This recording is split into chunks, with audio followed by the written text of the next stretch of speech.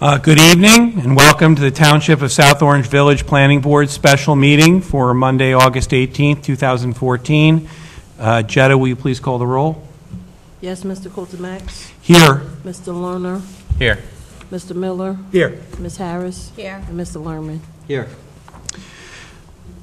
Adequate notice of this meeting has been provided to the public by posting on the bulletin board in Village Hall, the Village's website, and the South Orange Maplewood News Record, and by filing said notice in the office of the village clerk.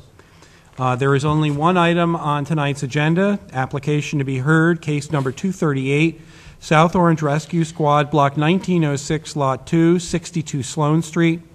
Minor site plan and C variance. The applicant is seeking to construct a new two-story South Orange Rescue Squad facility on an existing parking lot with rescue vehicle parking. And I think that the applicant is represented by counsel, and please go ahead. Mr. Chairman, good evening. Good to be here. Rob Simon from Herald Law on behalf of the applicant, South Orange Rescue Squad. The application tonight is indeed for minor site plan approval together with some C variances. As you are all aware, this property is in the Central Business District Redevelopment Zone, and as per the redevelopment law, as part of the process to build in a redevelopment zone, the quote-unquote applicant is required to go in before a planning board for site plan approval, as well as in South Orange for any other variances that are required. So this evening, what we believe are variances that require some proofs are for an undersized lot, for minimum rear yard setback, 25 feet required, 5.8 feet proposed, and maximum lot coverage, 90% required and 95.5% proposed. I believe you mean 91.5%. 91.5% proposed, excuse me. And so with that, we will present three witnesses tonight. We have Dan Cohen, a representative of the applicant, who will briefly walk us through the intended operations. We have Mario Iannelli of Dewberry, the engineer on the project, who's going to walk us through the engineering and the site plan application portions for the site, as well as Robbie Conley, the architect on the project, who's going to present testimony as to building design and elevations. And each witness will provide information, of course, pertaining to the variances and the applicable proofs that are required as part of the application. And finally, before we begin, we very much want to thank each one of you for taking the time out to make yourself available away from each of your respective families to attend this special meeting. So thank you on behalf of the Rescue Squad. Our pleasure. So with that, I'd like to call Dan Cohen as my first witness.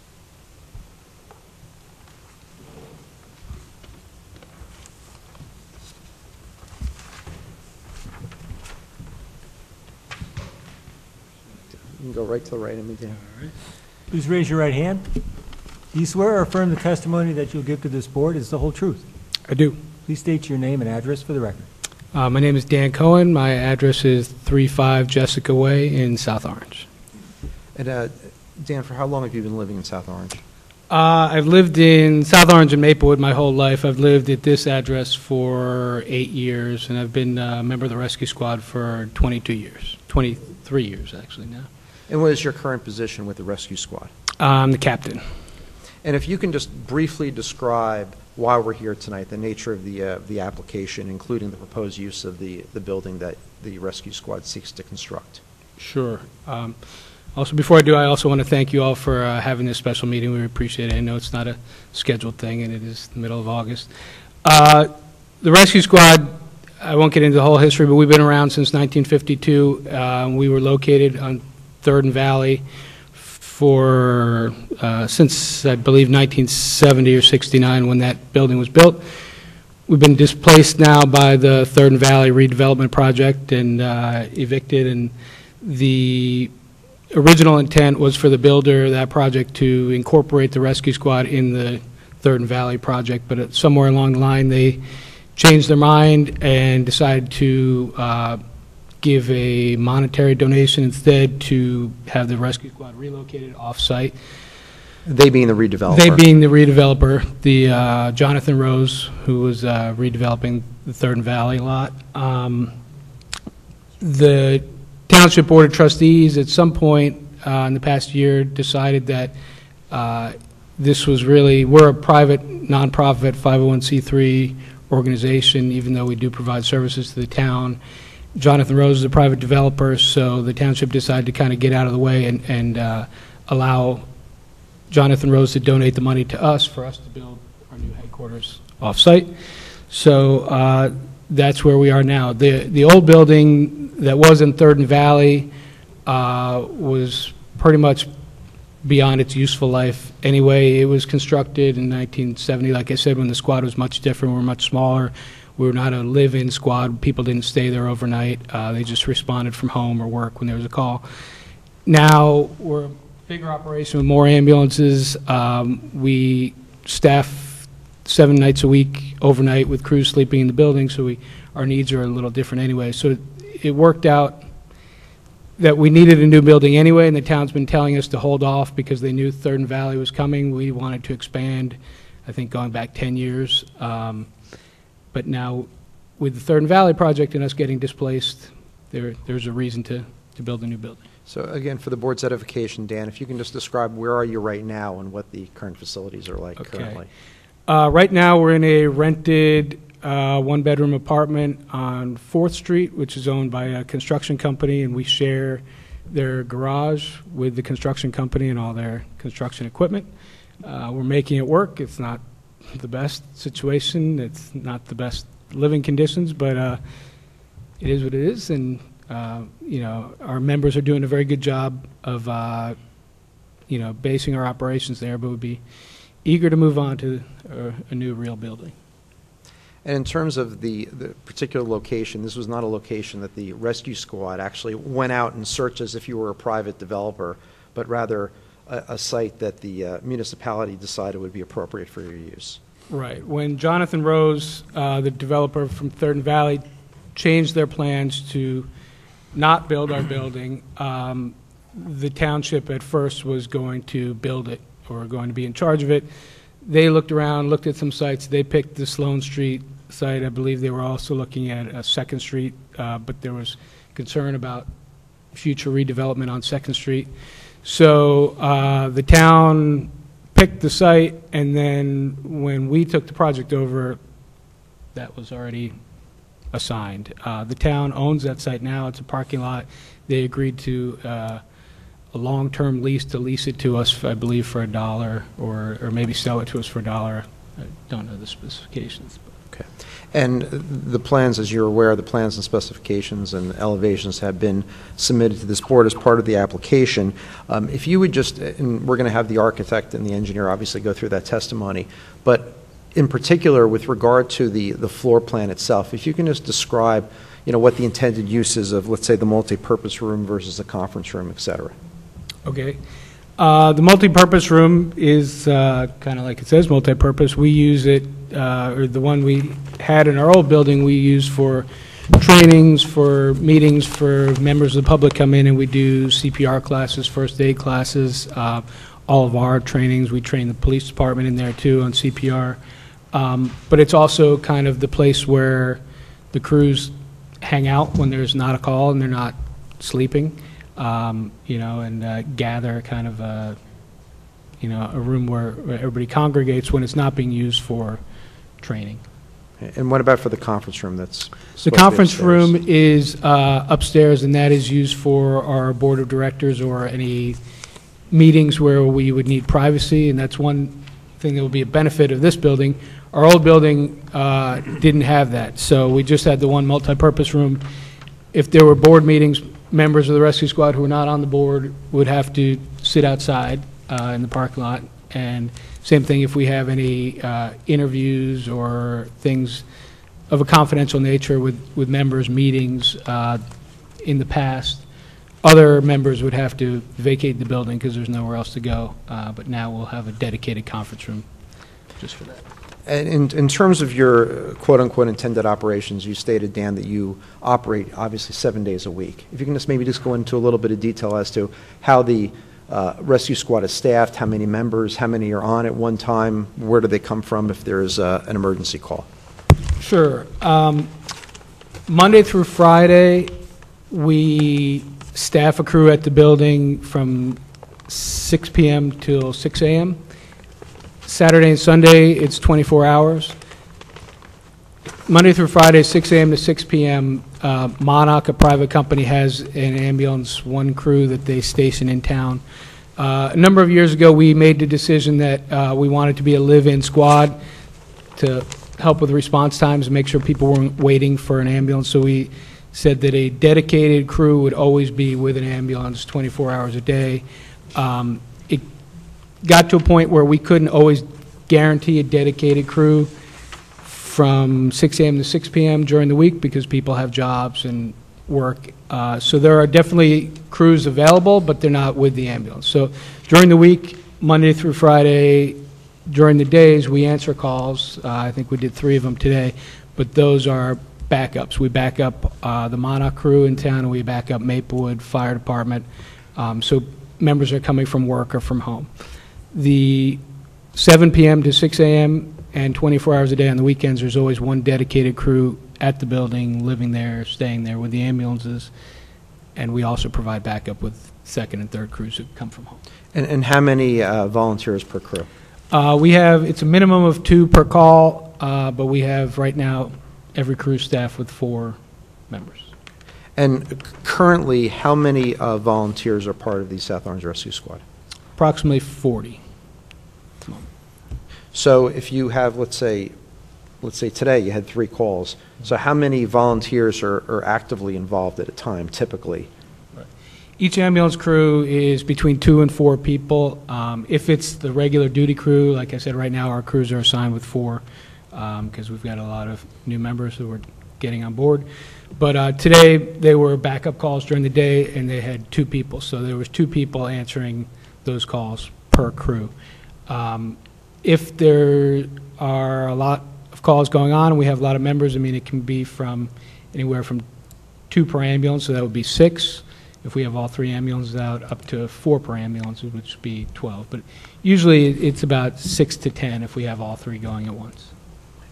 And with regard to services that would be provided in the building for those who are not affiliated with the rescue squad, like, for example, if you had a class or something I think you alluded to, just describe for the benefit of the board what your expectation is in terms of use of the building.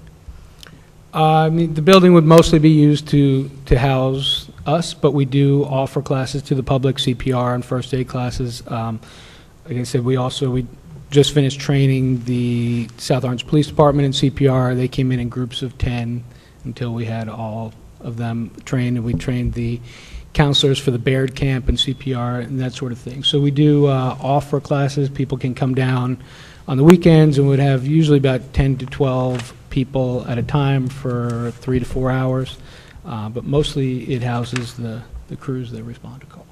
And just one final question at this point, Dan.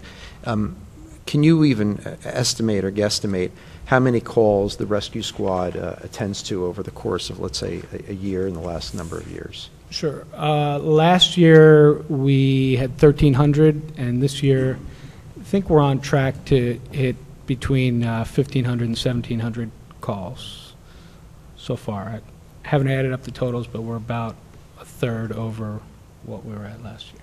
And those calls are primarily for South Orange residents, and also, obviously, something happening in South Orange Village. Yes, we do also, like I said, we back up Maplewood, so we're in Maplewood quite frequently, but most of our calls are South Orange. I have no further questions for Mr. Cohen at this point. Okay. Members of the board, any questions? Yes, Michael. Yes, Captain, you mentioned 2 to 4 people Michael. per shift. Michael. 2 to 4 people per shift. What about dispatch? Do you have somebody stationed there permanently for dispatch? Our dispatch is off-site. We are currently dispatched by Union County Dispatching. That's changing to a company called REMS, which is in Newark. But basically, when a call comes in, 911 call comes into the police department, they dispatch a police car, and they have a one-button transfer where they transfer it to medical dispatchers, and then they page us out or contact us on the The reason I radio. asked the question is on the plan, it shows, looks like a space for dispatch. Yeah, we have a dispatch room, but it's more a communications room. So it's a commo room. Yeah, communications. And how many, and you say at minimum, on a typical shift, how many people do you have? I know you said 2 to 4 per ambulance. Right, on a typical shift stationed at the building, it's 2 to 4 people, usually 4. Right now, all of our crews are full with 4 people on it. Yeah, the reason I ask that is because parking is not on site. Parking is striped on the street with 7 spaces. So if you happen to have 2 four-man crews, unless they're sharing cars, they're going to have to park in the municipal lot or some other place. Right. We had been speaking with the village about trying to find additional parking in the lot behind, but I believe they have 6 spaces for us. So for every night, the actual duty crew will have room to park, and if there are additional crews coming down, they would have to find spaces within the municipal parking around the lot. But we are fortunate to be in the downtown area where there is parking around the building. Okay, this question may be more apropos to the architect, but based on your foreseeable future, your 5-year plan or whatever you're looking out into the future, will this facility as it is presently designed hold you for 5 or 10 years? Yes, we think it will. And we definitely had wanted a bigger lot and more space, but I think that Robbie, the architect who you'll speak with, did a pretty amazing job of getting everything that we need into this into the space and maximizing the space of it.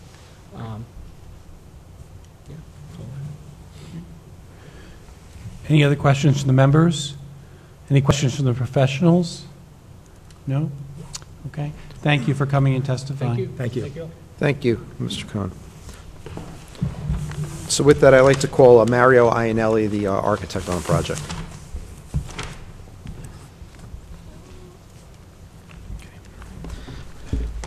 Mr. Iannelli, if you would start with giving your name, occupation. Mr. Iannelli, would you please raise your right hand? Sorry. Thank you. Mario, Mr. Dwyer. do you swear or affirm the testimony that you give this board is the whole truth?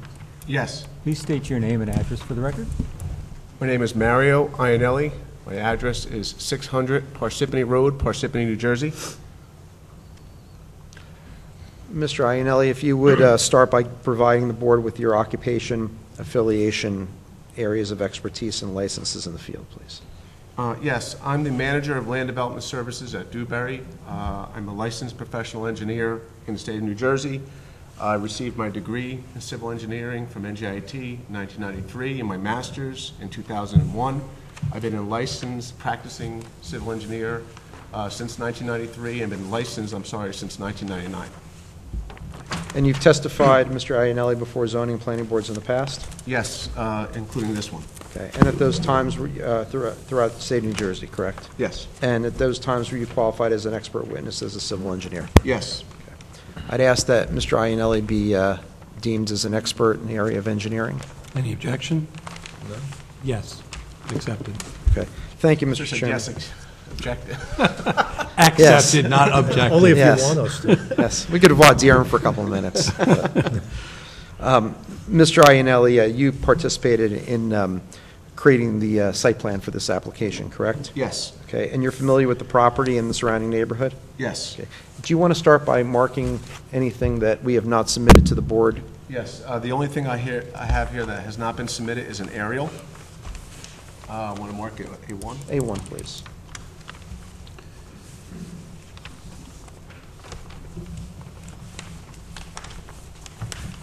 So, Mr. Iannelli, if you could start by just providing the board with an overview of Excuse me, Mr. the site Simon. and the surrounding Excuse area. me, Mr. Simon. Yes. Mr. Iannelli, could you please describe for us what A1 is?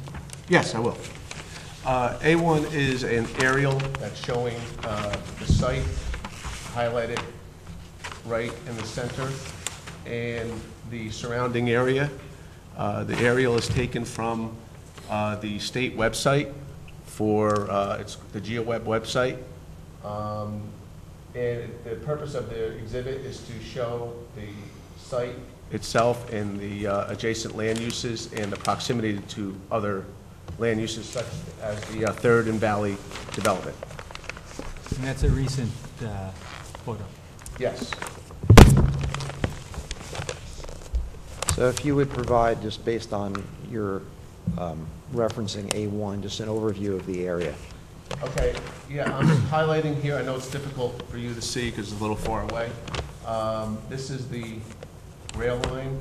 Sloan is running adjacent to, Can you please either take the microphone with you or face the microphone when you're speaking? It's not registered. Okay, is that better? Yes, thank you. The site, like I said, is located just to the south of the existing firehouse on Sloan, which I'm highlighting. 3rd Street, the parking lot shown in this area is pre-construction, as it was when the existing, or the prior First Day Squad was located, and I'm highlighting that on the map. There is also a municipal parking lot located to the rear of the site on 2nd Street, so I wanted to give an idea of the proximity. And basically, what you can see is the proposed site is relatively close to the former site, and it is relatively close to the surrounding parking that's available through public parking. And if you would just identify on A1, Mr. Iannelli, where the 7 proposed parking spots on Sloan Street are going to be. Basically, there are 6 drop-off spaces out there right now. There's no parking, drop-off only. Actually, I'll refer to the easel next to it, the C102, which is in your packet, which is the layout plan. You can see here, to get you oriented, this is the... Before, Mr. Iannelli, before you continue in referencing the plan, can you just provide a date of the plan, last revision date? Sure, it was, the date on the plan says July 11, 2014, but this was the plan that was submitted to address the completeness items. And what sheet number is it? Sheet C-102. Okay, please continue, thank you. So what you see here, and I'm highlighting on C-102, is the proposed building shaded on the existing lot. This is Sloan Street running in front of it, and across Sloan Street there's like a gore that is into the sidewalk that creates a parking lane. Currently there is striped no parking, like a drop-off activity that occurs there. We're proposing to create 7 parallel parking stalls along the road on basically the northwest side of Sloan. That would give them at least 7 spaces that are very close to the proposed squad place. And again, there is additional parking located around on 2nd Street that is public parking.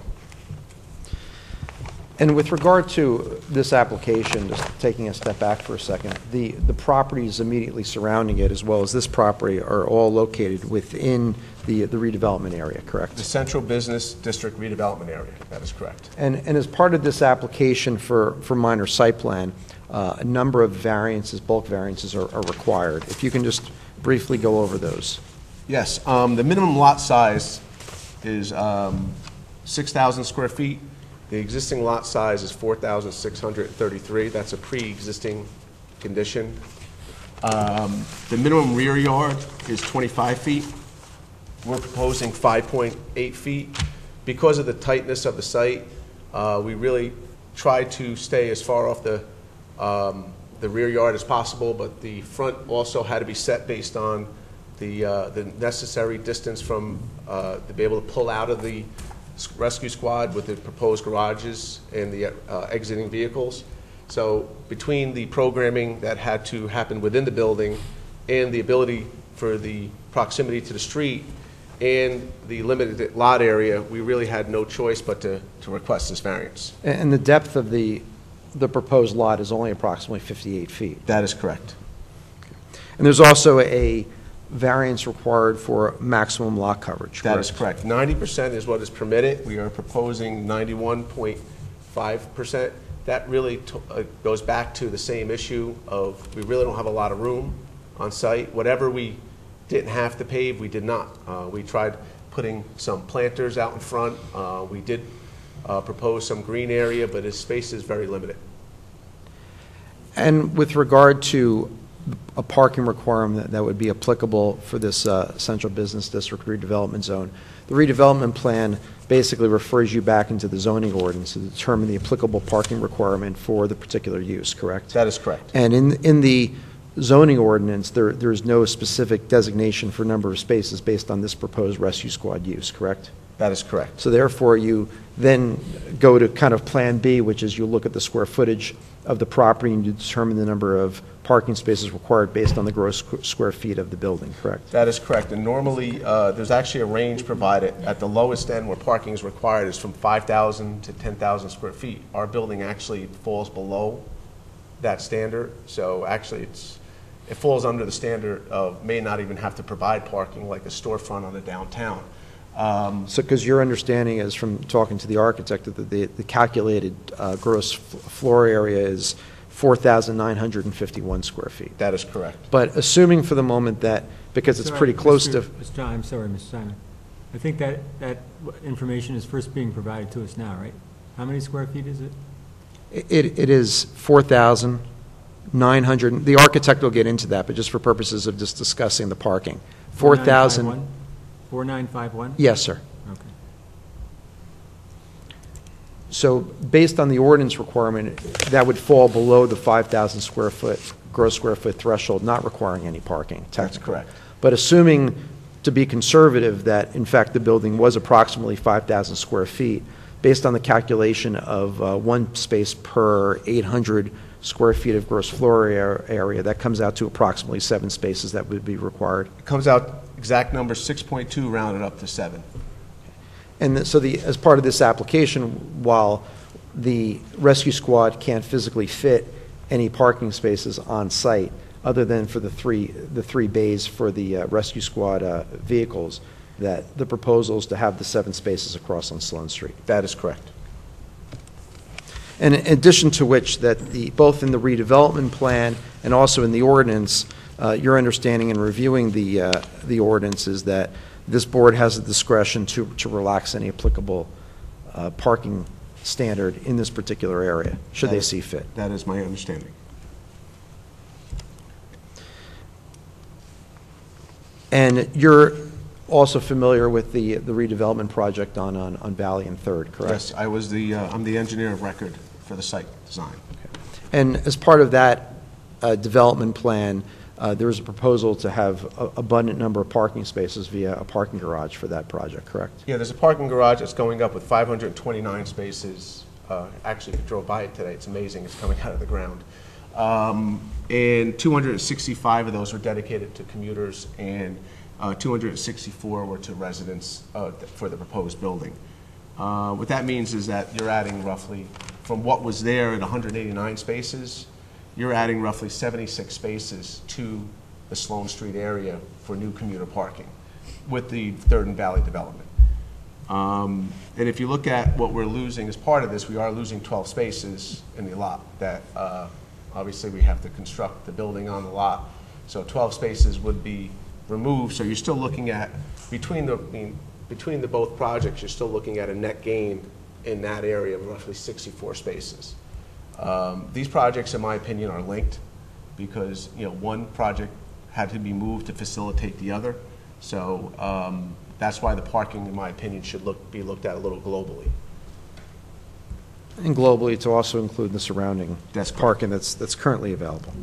Now, you've had an opportunity to review the Omlin Engineering report dated August 1st, as well as the Higher Gruel report dated August 13th? Yes.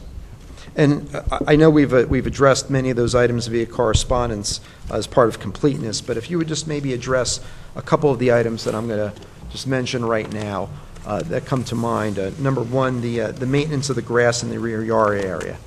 We'll be more than happy to change. The rear yard area that they're referring to is when you get yourself oriented, when the building itself is a shaded area, the front will be concrete with a concrete sidewalk that wraps around the northern side and wraps around to 2 doors in the back of the building. There's a small area, roughly 6 by 20, that we were proposing grass in an attempt to put some landscaping, but there was a concern about maintenance. So we can put a river rock treatment in the back that would, have like a weed blanket, so that way there's a lot less maintenance associated with it. That would be I think a reasonable solution without, I don't want to pave it, so that's kind of an in-between. And on your site plan, as most recently submitted, you provide for some proposed landscaping. Can you just kind of go over that for the board?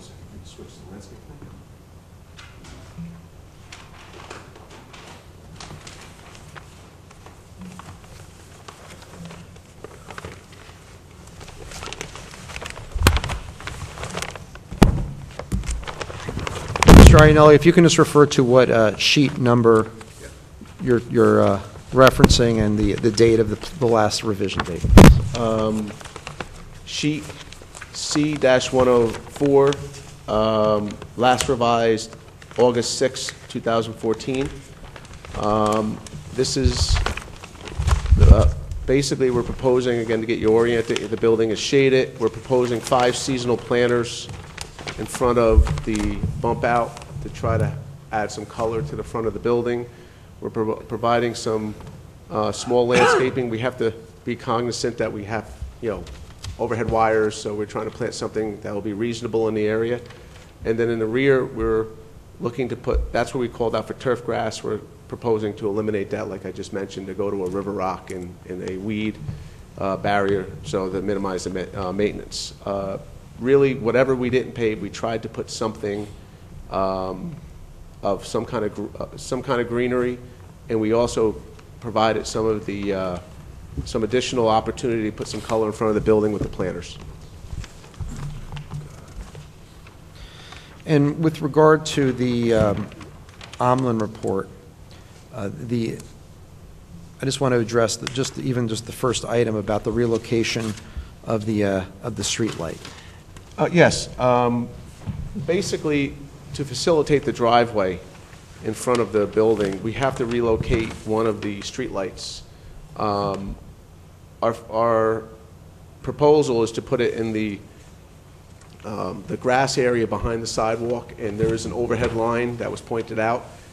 In the last revised plans, we just shifted it, and we're going to have to make some judgment calls. We're out there, but we should be clear of that overhead line by just shifting it slightly, so that I don't envision a problem at all. But where it was shown originally, it was actually in conflict with the overhead. And with regard to item 9 of the Omlin review dated August 1st, in terms of a construction schedule. In talking with representatives of the squad, basically they're looking to break ground this fall, and they're looking to open up in the summer. So that's the goal. They're hoping for a good winter. And then I believe most of those other items either we provide or will be provided, the information will be provided through the testimony of the architect. Just one item from the hired Gruhl report having to do with the recommendation to put a bike rack somewhere on the site. If you can just address that recommendation, please. There really is no, the front of the building is predominantly 3 bays, and you have a small area where we're off the property line, where the bump out is, we're proposing the planters.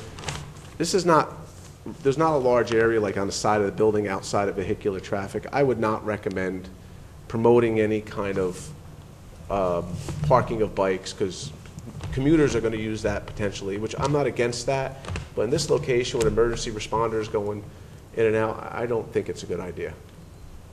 And there's opportunities across the way for... Absolutely. If you look at the building is as wide as the lot for the most part, minus 5 feet. So you have, really little opportunity to put one in front of the building that doesn't potentially conflict with a vehicle. And then finally, Mr. Iannelli, I know you're not a professional planner, but you have, on I'm sure many occasions, provided factual testimony based on your experience as a professional engineer as to the various criteria that are required for bulk variance relief in particular, maybe not necessarily a D variance, but certainly for a C variance, correct? That is correct. Okay. And then just generally, if you would just, you understand that as part of the negative criteria that needs to be proven by the application, there needs to not be shown any substantial detriment to the public, to the surrounding area, or substantial detriment to the ordinance. And I'm just asking you from a professional engineering perspective, and more significantly based on your experience not only with this project but also with the Third and Valley project that's right down the street there, or whether you see any detriment to the surrounding area from an engineering perspective. I would consider these variances de minimis from an engineering perspective. Considering the constraints that we have, with the lot being the size that it is, the building having the requirements it needs to facilitate what they need within the building, they're relatively de minimis. I mean, when you look at the scheme of things, the coverage is really close to what's required. The rear yard setback is really being driven by the undersized lot. and the fact that they need to fit a certain size building on the building. So I don't see any overall detriment it's really a situation where these are almost unavoidable on this particular lot for this particular use, and I don't really see a problem with them from an engineering perspective. Okay. I have no further questions for Mr. Iannelli at this time. Just questions for the board. Thank you. Members of the board? Michael? Good evening. The 7 spots that you contemplate for across the street for parking for rescue squad workers and first responders, are they displacing existing spots that are now for commuters? Right now, they're not spaces. You're not allowed to park there, but they are a drop-off. They're not, I've been out there numerous times, and I've been out, I can't say I've been out there as much as you, because you live here, but I've been out there numerous times to see how the activity, I've not seen too many cars there, maybe 2, 3 max, but there is a drop-off activity that does occur there. Isn't there a bus stop or more than one bus stop there? That's further down on Sloan. That's closer to the Third and Valley development. Okay. There are striped spaces here. We're not, you got to understand, we're squeezed between that very bus stop and the yellow curb that's in front of the fire department so people, they can swing out their vehicles. So it's really limited to where we can go. Will these spots interfere with the ambulances coming out? No, we looked at turning radiuses for a single unit 30-foot truck to pull out, which is probably larger than most of the vehicles that will be coming out of here. And these are sized, was it 9 by 20, 9 by 18s? What are I these? think they were 9 by 20s. 22. You need to use the microphone, sorry. Your scale. I believe they're 9 by 22.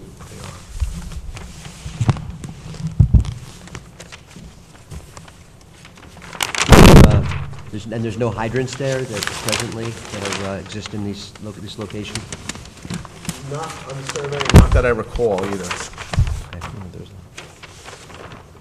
All right, thank you. Other questions from members of the board? Yes. Well, hold on, let me get the members first. and then questions. Just as a follow-up to Michael's question, the drop-off spaces were put there to try and alleviate the drop-off at the crosswalk by the train station and get people to pull past it. So my question maybe is more to the town than to you. What are they going to do to supplant those spaces, and where are they going to consider a drop-off to try and ease people double parking literally right by that crosswalk, which is forcing cars around it? You may not be able to answer that, and I don't know if that's been under discussion at all. But aside from that, just some questions. Are there, and I'll ask this mainly from one of our members who was not here, are there any green elements of the building that you're proposing? There's no green elements really to the site that we're proposing. This is a pretty de minimis site. It doesn't even meet major development by the standards of DEP. And there's really no opportunity, I mean, to infiltrate any storm water. There's really no opportunity to do anything like that. If anything, we're actually, if you look at the runoff from the site now, currently, it's currently paved with vehicular traffic. We're going to roof. That actually is the DEP considers roof water clean. So in theory, we are providing by land cover, changing the land cover, the runoff will be volume-wise the same, but it actually will meet the standard of clean stormwater runoff from the DEP standard. So while we're not doing it because of a limited site, there are certain elements that we have by default incorporated into the design. Okay, I have a number of questions, if you don't mind, Mr. Chair. No, please, ask your question. I know you're going to have a generator, but I don't see anywhere on the plans where you're showing a generator pad or locations for any mechanical equipment. I believe the architect will testify later that there is no generator planned at this time, but that 5-foot strip in the back, if they decide to put a generator, a 6-foot wide strip, this is a relatively small building. The generator that will be required is relatively small. But Right now, there are no generators in plans for, Well, there is, I'm sorry, but I understand the town already has a grant approved for a generator for this building. well, that's All something. right, so I'm assuming there's going to be a generator here. Michael, Well, we did- if you look at C-103, Yeah, I didn't see if you one. look at C-103, right by where the entrance is, I can never tell directions, but on the side of the property. Yeah. There is actually an area with an arrow drawn to it, which says future generator location, subject to necessary permits and coordination. C-103? I missed it. Okay. This is That's in that grass area, I guess. Right here. That's in that riprap area. Yeah, that's going to be, if Okay. they decide to do it, it'll be in the stone area in the back. And where is the other mechanical equipment? Somebody else want to address that? Yes, the architect will address that. They're on the roof. Okay, so No, no, I'm you're not sorry. addressing Let me the pull that back. architecture No, at this I'm point? back. I'm gonna pull that back. They are actually going to be ground units. They're going to be typical residential units. This was something I just spoke to him about prior to the meeting, and they're going to be relatively small residential type units. He'll describe the units, and right now, the only place we have for them is in that same area. Okay, all right, well. The architect. So you're not talking about the architectural or ADA requirements, or you're not addressing anything? Nothing with the building You're addressing itself. the engineering. I'm talking about the site itself. Okay, the site itself, on the southwest side, there's a building, and there's a fence, a wooden fence, and there's some trees that are growing up. Are those trees on whose property? Is it on this site, or is it the neighbor's Are you talking about the property? rear property? No, I think, no, he's talking about the southwest. On the site where you're going to have a blank wall? Right. Okay. There's a demo plan. You need Wait. the microphone. They start giving us signals from the back if I don't tell you that, so. It was just hard to tell from the plans as to whether, visiting the site, I know there's a fence there, and obviously on your photographs, it shows there's a fence. But I don't know whose property that fence is on, or where the trees grow out from. And I was just wondering if that's on this site that's going to be demolished, or it's on the adjacent property.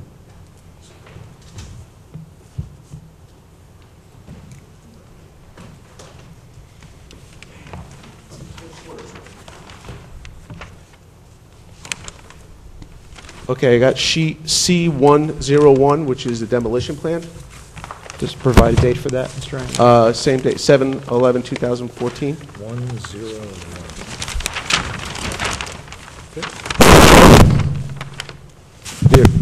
That was me. That's me. There are 3 trees noted on that side to come down. What we have to obviously investigate, if there's trees leaning over, there might have to be trimmed back.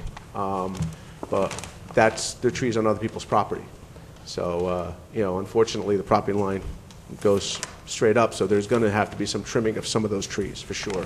Yeah, it was just hard on a personal visit to see whether they're on this piece of property or on the neighbor's property. Well, a survey located the 3 on our site. Those are coming down, and then we're going to have to obviously address some of the trees that are growing over the property line with some trimming. Okay. Michael, any other questions? Well, more for the architect, I believe, than for the engineer. Adam, any questions? No. Lillian? I do have 3 sets of questions for you, very briefly. One is to get back to the parking question. Was there, to your knowledge, and I don't know, maybe Adam, you're in a better position to address this, but the first thing is just a comment I feel the obligation to make at every meeting. Everybody who comes before us double and triple counts the parking that's available. Everybody counts that parking. And there's parking that we're losing that was already there in addition to what was just there for the rescue squad. So I'm not quibbling per se. I'm just saying that unfortunately we hear that about the parking a lot, and the reality is a little different. But I was just sort of curious if because you made this comment and it sort of struck a chord with me. You said that you look at the projects as connected, and certainly during the development phase I get that. I'm not so sure afterwards because there's no direct relationship. I'm just curious if it was ever discussed whether or not there was the possibility of having a reserved parking space or two for the members of the rescue squad in the Third and Valley development parking. My understanding with the the rescue squad's going to approach not about securing some spaces beyond the 7. The location, I don't know where that is, whether it's a parking lot in the back or it's the deck. I think that would be more of a question, what's more suitable for them, you know. I think that perhaps the Jonathan Rose Companies is the redeveloper that was talking about including it within their space. The rescue squad's new headquarters would have perhaps a special obligation or desire to help out. So that's why. Adam, do you know if that was ever discussed or thought about? I don't think that was discussed, but I don't think it would be part of these discussions anyways. No, Yeah. it would not. I was just Oh, yeah. curious, and I would recommend that perhaps if there's ongoing discussions, perhaps something to think about. I'll leave it at that. Second question has to do with variances.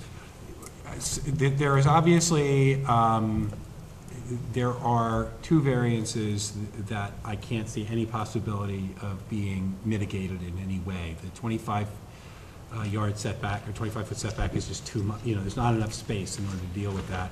And obviously, you have a pre-existing condition of lot size. They don't expect you to go out and acquire other land to mitigate that. However, I do have a question about lot coverage. You're at 91.5% when 90% is the thing. So I'm just sort of curious. So first of all, it's just a basic math question. In order to get within that 90%, you'd have to reduce it by 1.5%. What would a reduction of 1.5% be in square footage? 1.5%? Yeah.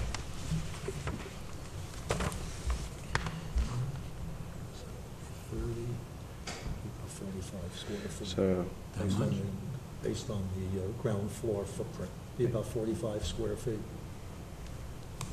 Based on the no, ground if floor if footprint. the lot size is 4663 times .015, so that's 70 square feet.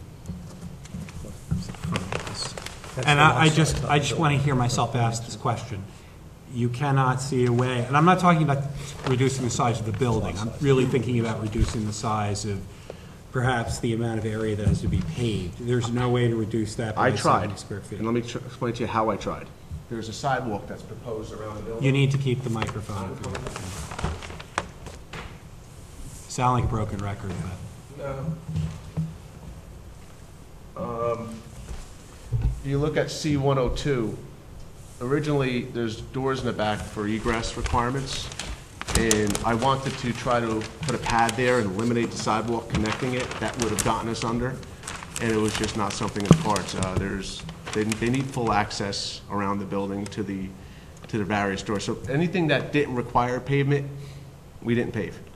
And there's no way, to hear myself ask the question, there's no way to move those doors down by some number of feet that would allow you, I guess maybe the architect has to ask that question, but if those doors were moved back towards, what is that? Well, I don't know where street it is. Well, put that in perspective, that would have to be moved close to more than 10 feet to get to 70, because it's a 5-foot wide sidewalk. So I don't think it can be done because there's stairwells and such, but I'll let the architect talk about that. Okay. And then the final thing about the bike rack, that's, I know, something that the town has passed an ordinance on. I know it's important to the town, and the question gets asked literally at every meeting because of that. The area that was supposed to be for grass, and you're now talking about having Riverstone, could you not potentially look at putting a bike rack back in that area? The problem is that there's a small little knee wall, because the site goes up in No access. topo, so the site from the front to the back, so I actually have to create a little depressed area to meet the finished floor in the back. So this area is actually, you're gonna have to go over a little wall to get to the bike rack then. It wouldn't, it's not at the same level. You're a foot or so, 1.5 feet lower, or higher, I should say, in that gravel area. Okay. All I right. challenged it because I knew it was an issue, and I just could not find it. Okay. All right, I don't have any other questions. If there are no other questions from the board members, I'll move on to our professionals. Thank you, Mr. Chairman. I have a couple of questions.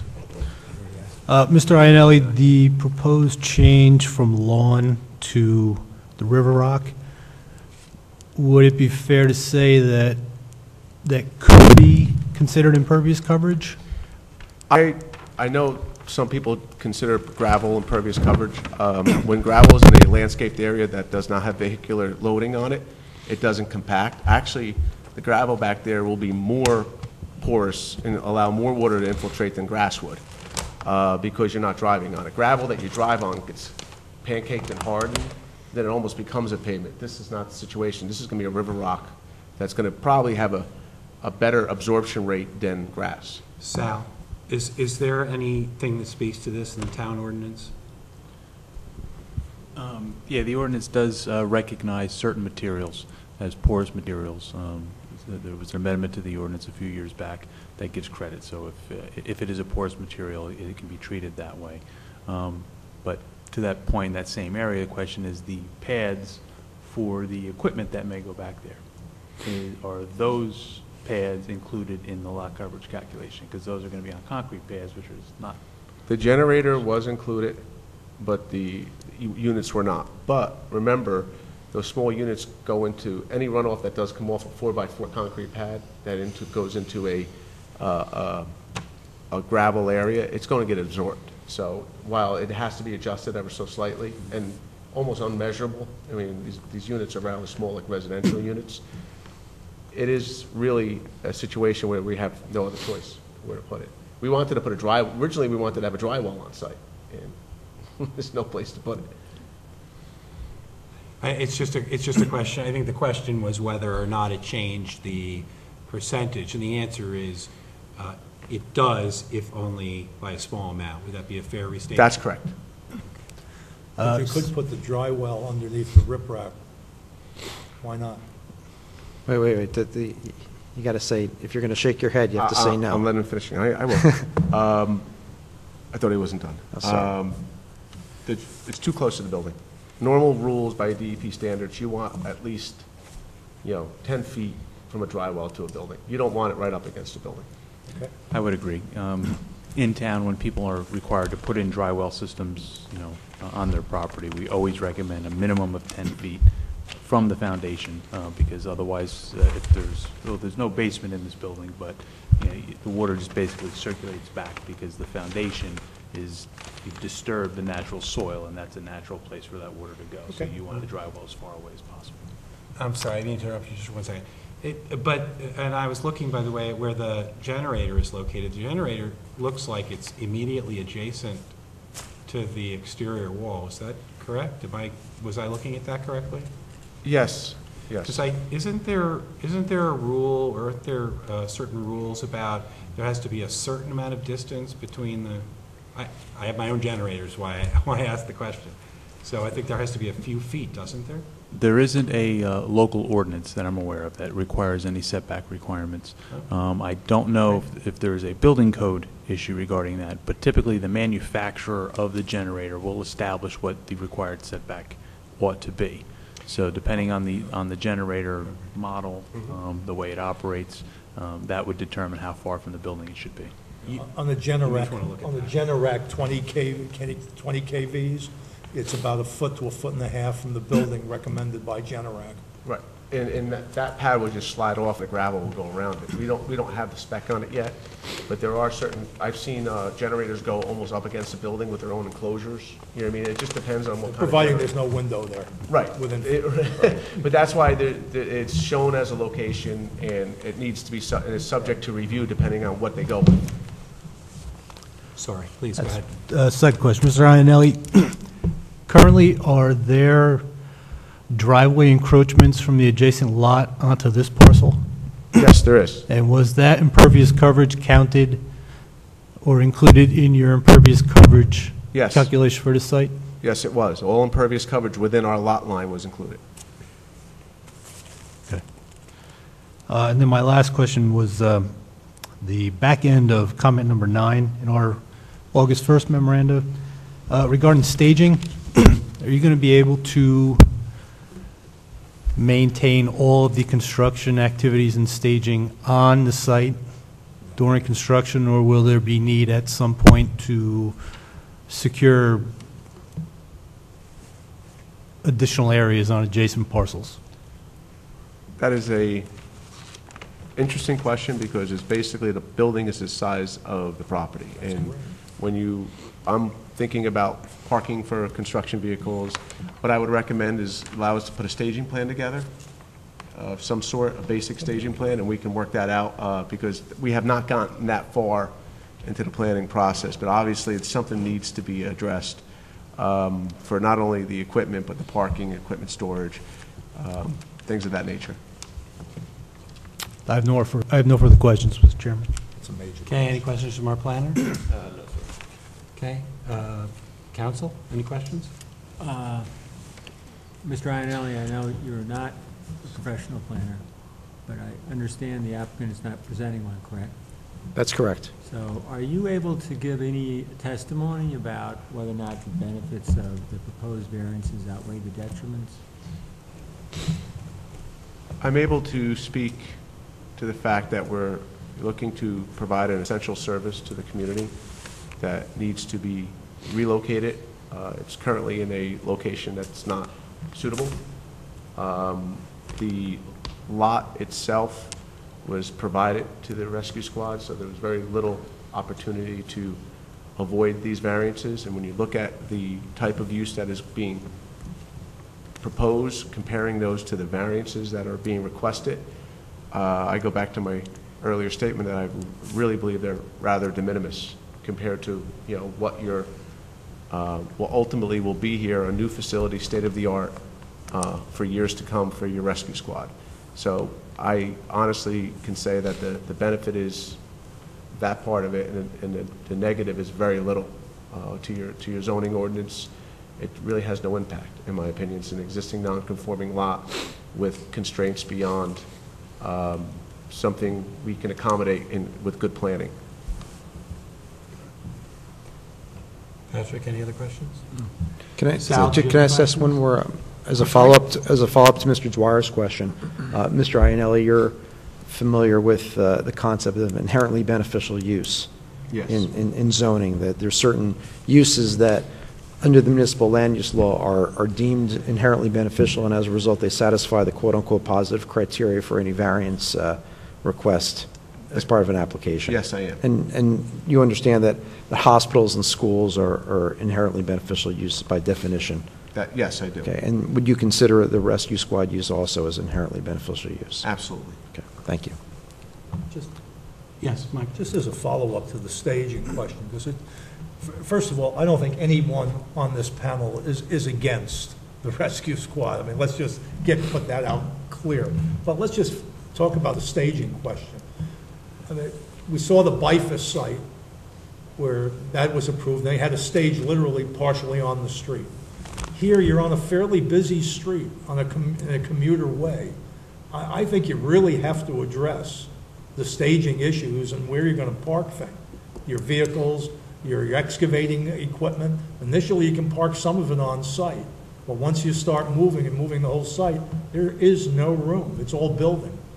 So somebody's got to address that, and I'm surprised that hasn't been addressed to date. But I don't think, though, it's under our purview in particular. Am I wrong? I'm not so sure it isn't. It's not necessarily a zoning issue. It certainly is going to be a construction issue. Right. Oh, no, absolutely. They will have to deal with it. It is something but that the question- applicant is going to have to coordinate with the Yes. village for, not just storage, but also for, possibly traffic control, things like that. There's going to be times, especially when the front apron is done, when the front of the building is done, that area, the sidewalk is most likely going to be closed off for a period of time, so we have to redirect commuters to the other side of the street. Those are all things that would have to be worked out with the village. As far as staging is concerned as well, I'm sure you're all familiar with the parking lot on 2nd Street, the additional parking lot that was added. We do have plans to increase the size of that lot and create, I believe, another 12 spaces in that parking. And I know that there have been discussions about possibly using some of those spaces for, squad members that can park there a long period of time. The other, the spaces on the street, as my understanding has been, is that those are used for squad members that, need to come right away. They need those spaces, when they're responding. And that's why those spaces were scheduled to be set aside for the squad. Michael, is that? Yeah, that's fine. Okay, Sal, do you have any questions? No. Okay. I did not follow proper protocol with our first person because we were supposed to actually open it to questions from the public. So at this time, at least for our current witness, I now am going to open it to any questions from members of the public. Okay. Hearing none. I assume that I'll just ask to make up for my previous error. If Mr. Cohen, if there were any questions for you, I assume you'd be willing to take them. Are there any questions for Mr. Cohen at this time? Thank you for your perseverance. Thank you. Okay, do you have any other witnesses? Yes, Mr. Chairman, I'd like to call Robbie Conley, the architect on the project, please.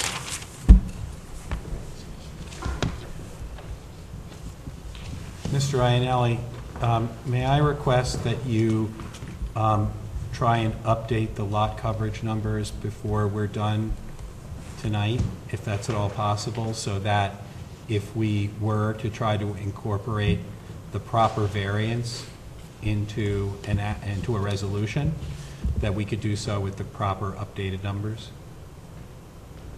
You don't have to do it right now as we're speaking, but just if you could do it while you're out.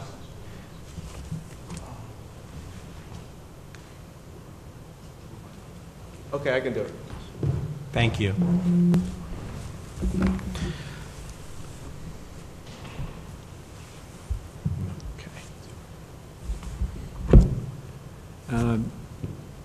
Do you swear or affirm, I don't know your name.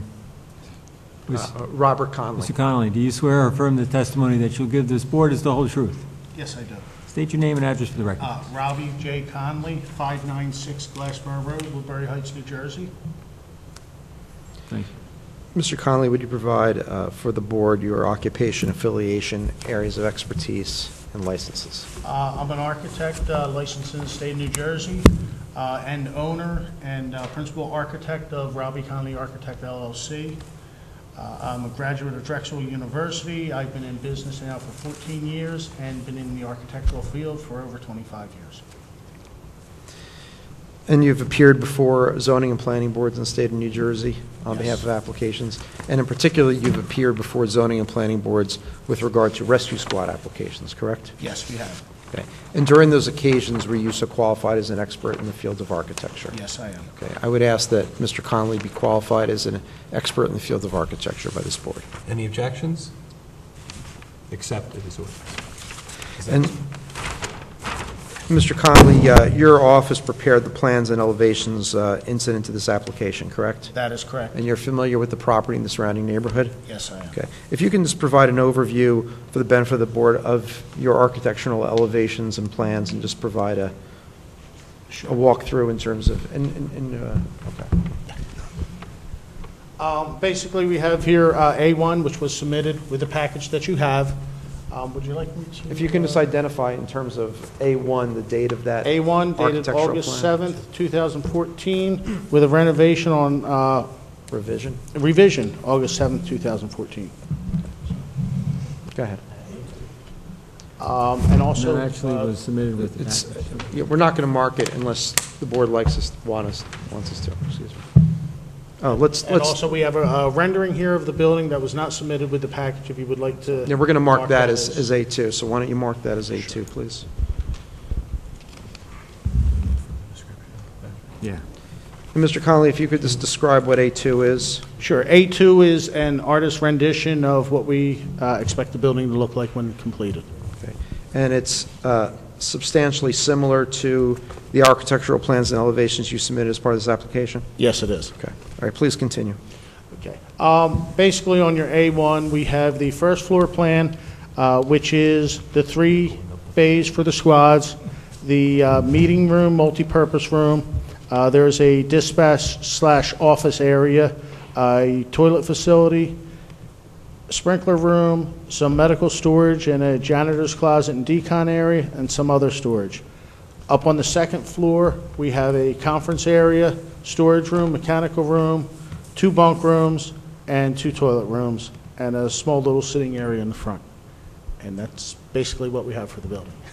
And in your being qualified, Mr. Connolly, you mentioned that you have participated in putting together plans for other rescue squads. Yes, Robbie Connolly Architect LLC is one of the, we specialize in emergency service buildings. We've worked for over 48, I guess now it's 50, emergency service organizations, fire, police, and EMS. I myself was an EMT for 23 years. I've been a volunteer firefighter for 32. The past 10 as the chief of a fire department that also has an ambulance involved in it. And what struck me when we originally spoke with this application is that in all of these rescue squad and responder projects you've done, you stated that this site might be the tightest. Yeah, I think this is the tightest, and I just realized when we were out there listening to the other testimony that probably the one that this beat, I brought a photograph of that building to show you the sign, but we can get to that later. So if you would go through with regard to A1, the various elevations. Okay, on the front elevation, you can see here we have the 3 overhead doors. One of the things that we try to do when we're designing our buildings is we try to make it fit the neighborhood in some way, shape, or form. A lot of times these buildings are in residential areas. And one of the things that we do in residential areas is we'll make the building, the windows a little bit bigger so the overhead doors look a little bit smaller.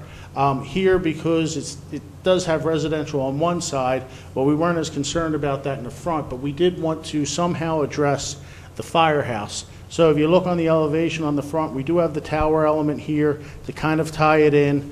We're going to be using architectural block on the outside of the building.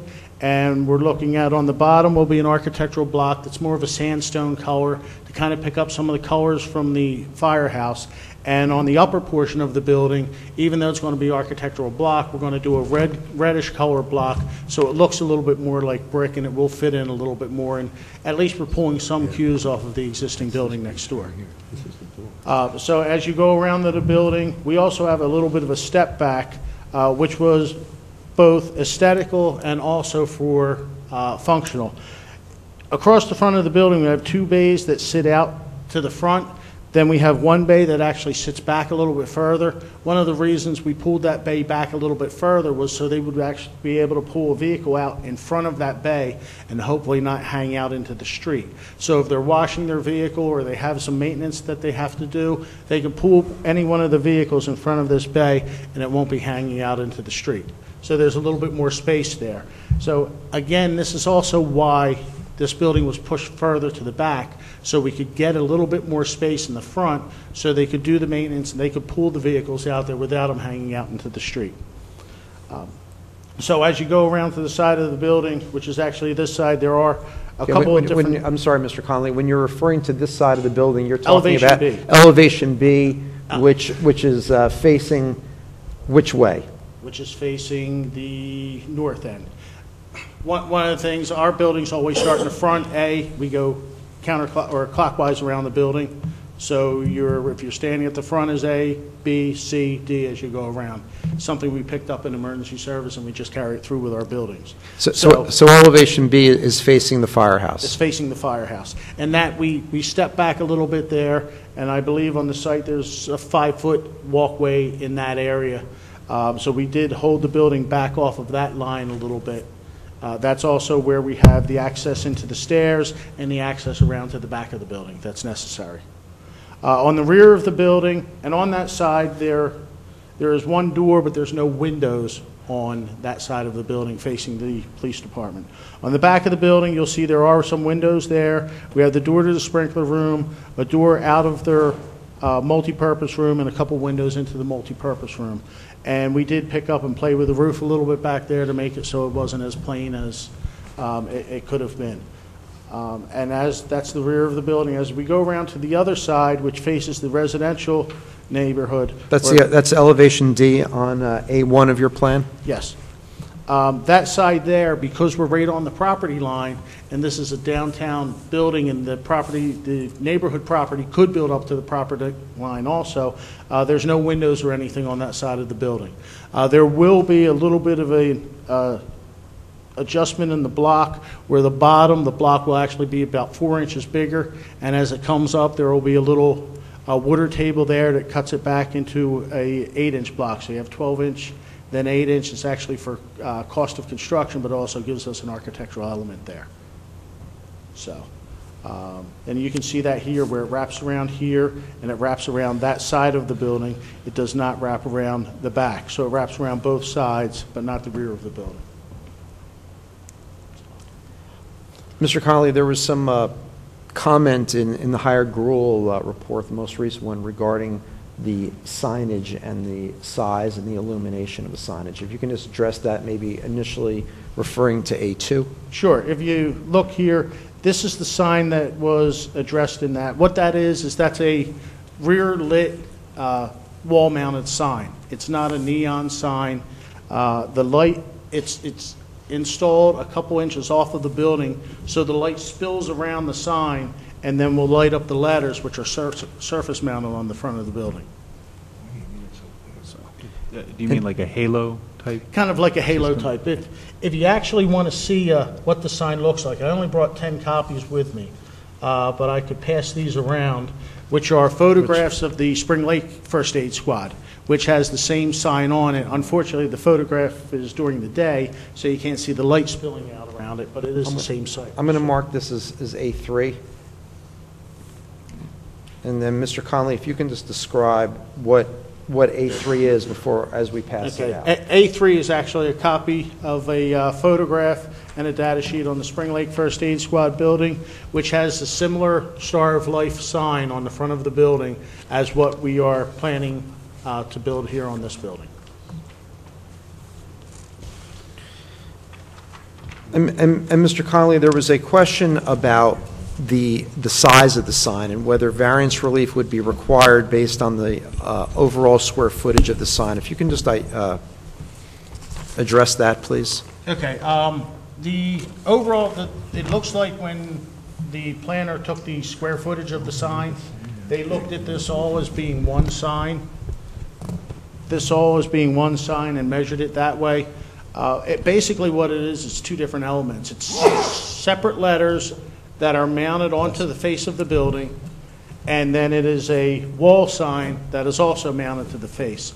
So if you take the calculation on all of that, and I have another 25 sets of a sign detail that I can hand out to you, that shows that we are actually under that square footage, substantially under if you actually just take the square footage of the sign itself, of the Star of Life itself. But even if we look at the Star of Life as a box and the two arcs of lettering as boxes, we're still under the 90. Okay. So why don't we mark as A4 for identification a plan sheet that was created in direct response to the Higher Gruel letter and that the issue that was raised as to the size of the sign. So just have them. So as they're, Mr. Connolly, as they're being handed out, I'm going to show you what's been marked as A4 for identification.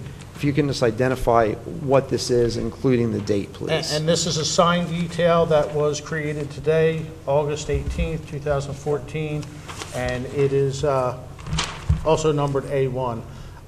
And basically it's a detail of the sign showing the size of the letters, which will be 9-inch high letters of a block type that are mounted directly to the surface of the building, and then the 6'11" and a quarter by 7'6" Star of Life, which is mounted a couple of inches off of the building and is basically a box wall sign lit from behind, and then the light spills out in a halo effect from the outside of the, or from the back of the sign.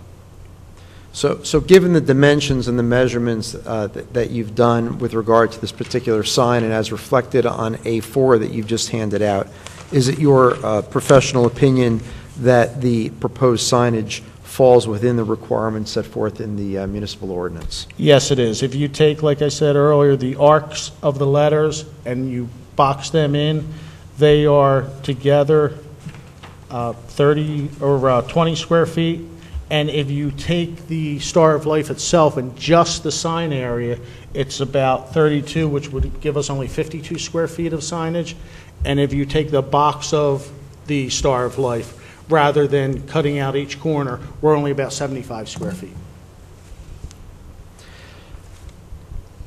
In the Higher Grill report, there was a reference to a need for a design waiver regarding the requirement, the design requirement in the redevelopment plan, specifically that exterior walls shall not be large blank expanses. And it's a reference specifically to the southern wall, which is the elevation D, which is facing the residential property, and whether the fact that that's a blank wall, whether that meets the requirements set forth in the redevelopment plan and the specific design standards.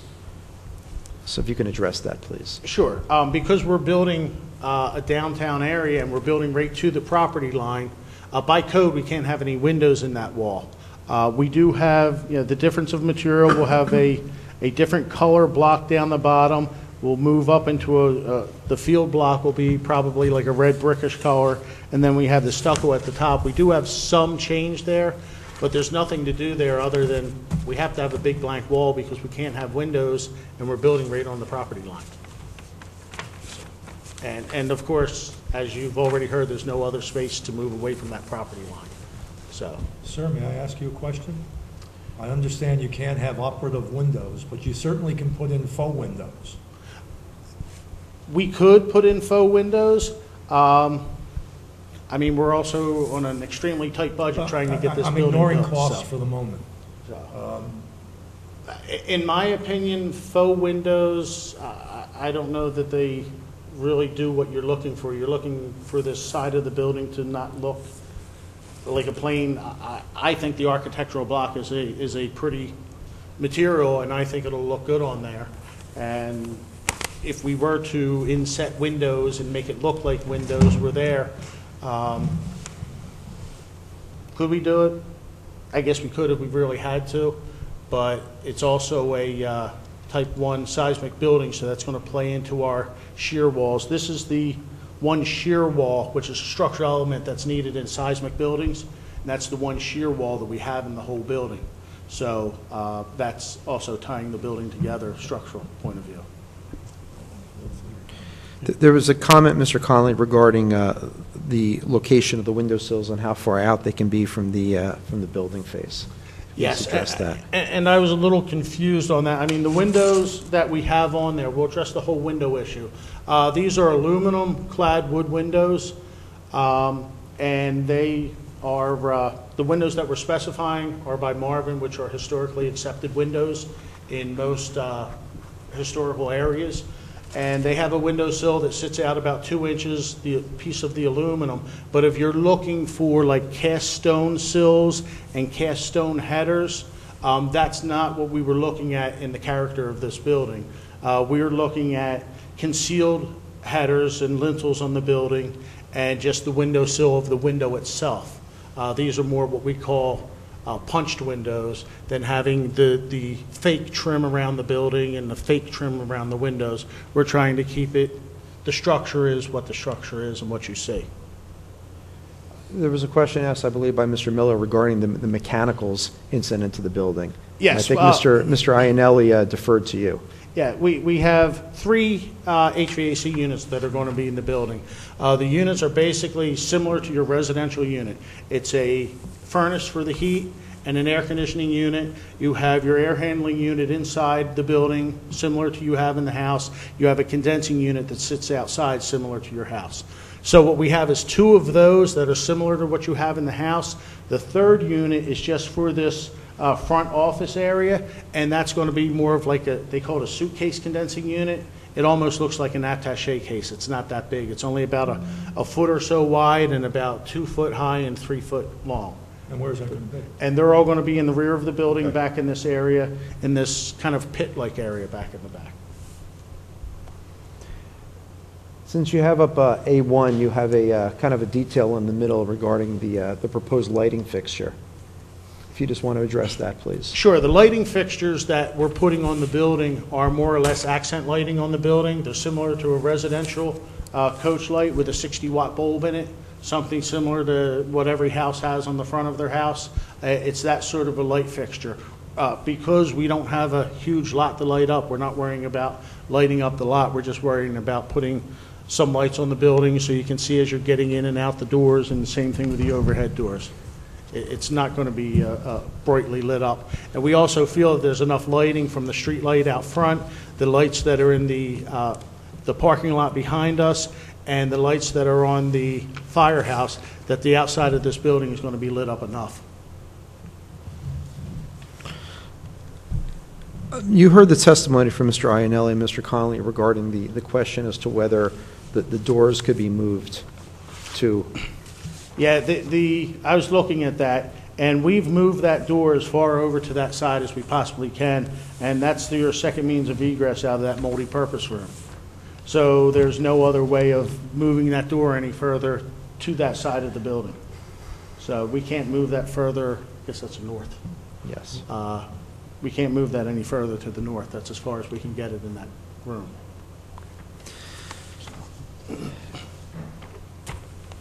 And I believe with that, we've probably hit between the testimony and the correspondence, the questions that were and the comments set forth in the Omlin report dated August 1st, 2014. Let me just ask you that you're familiar, as part of this project being in the redevelopment area, with the Central Business District redevelopment plan. Yes. Okay. Yes, And you're aware that this has been considered a permitted use in the zone, but you still need to comply with the design standards that are set forth in the redevelopment plan. And do you believe, as based on your testimony as a professional architect, whether this proposed architectural design meets those standards and why? Yeah, yes, I do feel that it does. It's, one of the things with this building and with the design standards is trying to really address the neighborhood. And we think that, you look in that neighborhood and the first thing you see, the biggest thing you see is the firehouse. And we really think that this has addressed the firehouse. And we have tried to keep the residential character on the other side with the windows of residential size, the residential type windows. So even though there's only 3 residential homes along Second, that we've tried to address those homes also.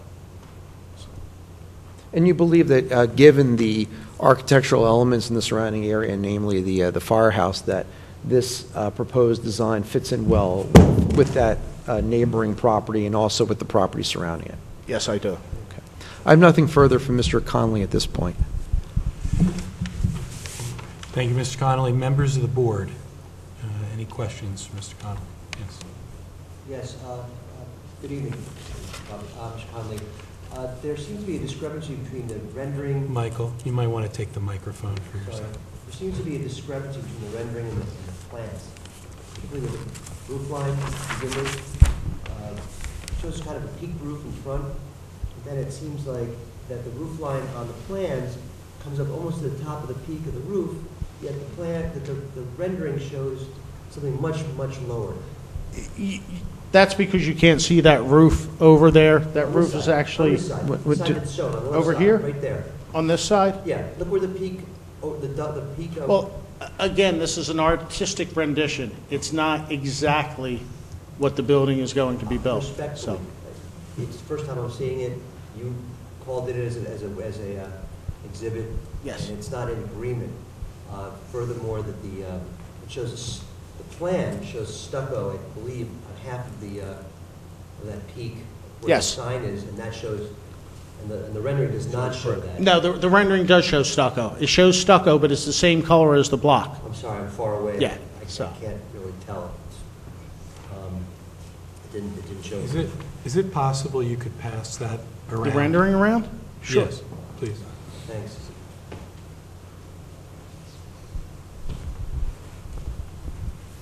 So just to be clear, the plans are what you're proposing. That is a rendering. It's an artistic rendition of what, yes. Sure.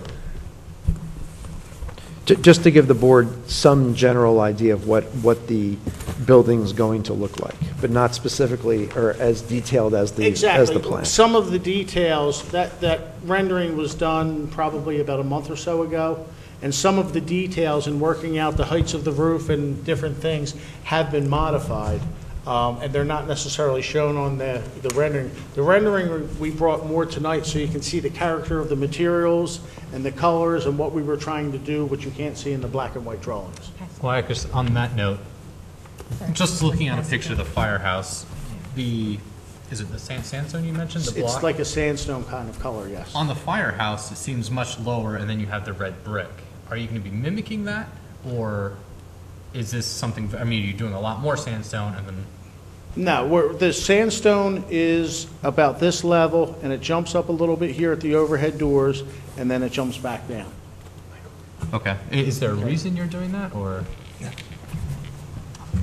I mean, was that because, I mean, something on the firehouse that you saw? No, or- it's just something that when we're doing this, what we normally do with the difference between the 12 and the 8-inch block is 8-inch block only goes so far without being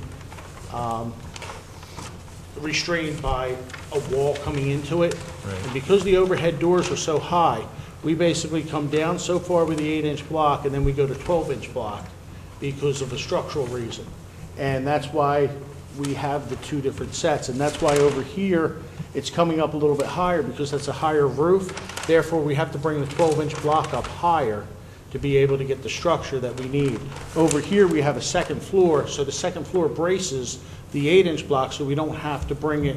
Technically, over here, we don't even need the 12-inch block, but we're putting it as an aesthetic element. Okay, and then will the color of the brick that you're going to be using here match the firehouse? We're going to get as close as we can. We only have certain colors that we can choose from with the architectural block, but they do have a reddish color that looks similar to brick, and that's the color that we will be using.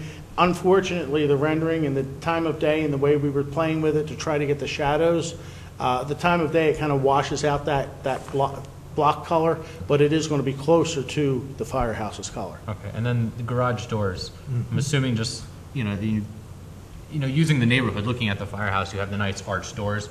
I'm assuming the reason you didn't do that was because of cost? Mostly because of cost, All right. yes. Is there anything closer in a square garage that mimics kind of the smaller windows that would work, or? I would actually have to look at the firehouse again. Okay, And see if we could make some adjustments with the overhead doors. okay. Which that I'm sure the squad wouldn't be opposed to making some changes with the overhead doors.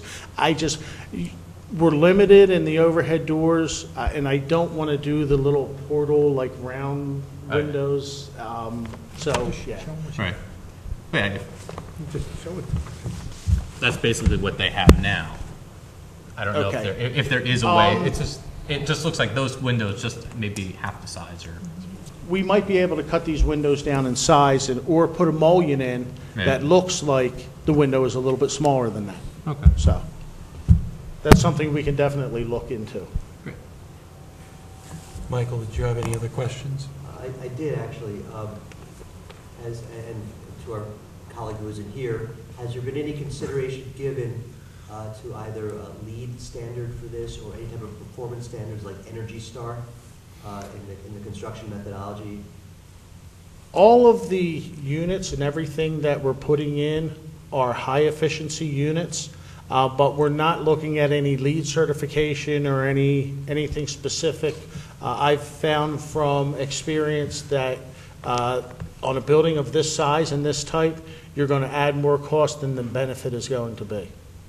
So, And going back to architectural elements, when you talked about punch windows, for example, on the turret, versus any type of, what is shown on the rendering, for example, some type of molding around the windows. yes, on the punch windows or on the turret, we did put a piece of Thipon across the top and the bottom to make that look like your heads and your sills, but we only did that to bring the attention to the tower. The rest of the windows throughout the building, we're not doing that too. We're trying to kind of downplay the rest of the windows. So, Okay, and will you also, just again, it's not right here, but will there be some sort of moldings around the garage doors as well? yes, there is molding around the garage doors that you can see on the drawing. There is some sort of a stucco or a Thipon or some sort of trim around the doors from the top of the sandstone up. And the idea is to try to have that be that same color as the sandstone, so it kind of mimics the firehouse, that we do have that up and around the overhead doors and on the windows on the tower. The stucco that is in the rendering, or what was contemplated in terms of the color? Are you going to match exactly the way that does? or is it going to be a contrasting color? What was contemplated for the stucco in the front of the building? Are we talking about on the front of the building? I'm talking about on the apex of the roof line. Oh, up here? Yes. We were looking at it to be the same color or to match the block or close to the block color, so it kind of just blends as you're going by. We weren't looking at that being a contrasting color. Would you be opposed to just continuing the block all the way up? It's something we could look at, but the cost and the structure of running that block up there is probably out of the budget of this project, unfortunately. So as a budget-driven decision with the stuff. For the most part, yes, but it's also, if we run the block up there, you have to tie the block in a certain way, and if you don't have a good mason, there can be some issues. That's much appreciated. My concern is this building is going to be with the town, with us all, for hopefully many, many years to come. Certainly, there's nobody here questioning the beneficial use of a rescue squad at all. In fact, it's about as beneficial a use as you can come by. And but from an aesthetic, and when it's putting a rescue squad almost in a downtown area, really, where it's questionable as whether that's putting it right next to Main and Main where it should go. But the point is, people are going to be walking past it. We have commuters going to be looking at it from the train station. South Orange is going to be judged in part by the look of this building, by others as well as ourselves. So for me personally, it's really important how this thing looks, particularly in the front. I mean, if you want to try to maybe save some money in the back sides, I don't love the slab sides either, but truly the front, if you're going to put $1 of aesthetic value on it, that's where it should go. And I don't think we should, as a board here, because it's such an important use in the town, overlook this, because we really are going to be judged. The look of this should be important to us. And that's why the redevelopment zone has that particular, I guess it's the power of some sort of review on that. So that's why I'm questioning the way I am right now. It's just I'm really concerned about how it looks in the front. So that's all. Okay. I mean, it's something we can look at. Normally, and like I said, I've done a lot of emergency service buildings, similar design, similar look, similar materials, and we normally don't take that block all the way up. We normally stop the block at the bearing point, and from that point on, we stucco on top of the roof trusses. It's something we can look at, and we can, if it's that important. Michael, any other questions? Lillian, do you have any questions? Yeah, the only thing I wanted to add is especially with such an elaborate sign, not carrying it up is just going to draw attention to it. So I just wanted to just echo that. It's 20 foot up in the air. I'm not sure that you're really going to notice the difference. I think people will. Remember, the train is right across the street. That's true. The train is up there. So it's going to be eye level or below many people just who are hanging out. And these are people that are even on the train as well. It will be visible. It's something we can look at and see. Yeah, we can take a look at it and see if we can fit it into the budget. Michael? Yeah, just to echo some of the comments, I mean, we're building it right next to a firehouse that's just been built. And we're trying to tie it in to look like, so it's aesthetically matching what the firehouse looks like. Not at the cost of the overruns of the firehouse, but I'm sure there's things you can do to get it to look closer to the building that's right adjacent to it than what you've got now. Believe me, I have about 5 or 6 photographs of that firehouse throughout my office because it is one of the most published firehouses in the state of New Jersey. And I really was upset when I didn't get the job to work on the firehouse years ago, but that's well, we'll give you the tax bill for it. I don't remember getting your proposal. We submitted a proposal, yes. Really? Yeah, many years ago it was. So anyway. Anyway. That's a comment I have. I'm just echoing it. I'm not going to repeat it. I am concerned with the sign, and I don't know why you need it that large. I forget whether it's within the ordinance or not, but I don't know why you need something that large on this building and that backlit. That's going to stand out pretty bright. I mean, I think that you want to advertise that this is the first aid squad building, and I don't think, personally, Advertise to who? from an emergency service point of view, I don't think it can be big enough. But that's besides the point. That's. Okay. Again, I would not be for this size sign. I certainly think you can reduce that sign down and still get the effect that you want. But let me go on to some other issues. Is there any design thought in building for future construction, putting in the elements that would support a second floor? It has a second floor. No, it's got a partial second floor. Yes. Is there elements that would consider extending that? You won't be able to put a second floor in because this area here has to be 2 stories to fit the vehicles in there. So it's not designed to handle a second floor? It's not designed to handle All right, any that's all I additional. wanna know. It's No. not designed. Now, on the second level, is there a lift to get up to the second level? No, there is not. Do you need meet ADA requirements without a lift? Yes, we do. We meet ADA requirements because all the services that are provided on the second floor are also But how do you get on the first somebody floor. up?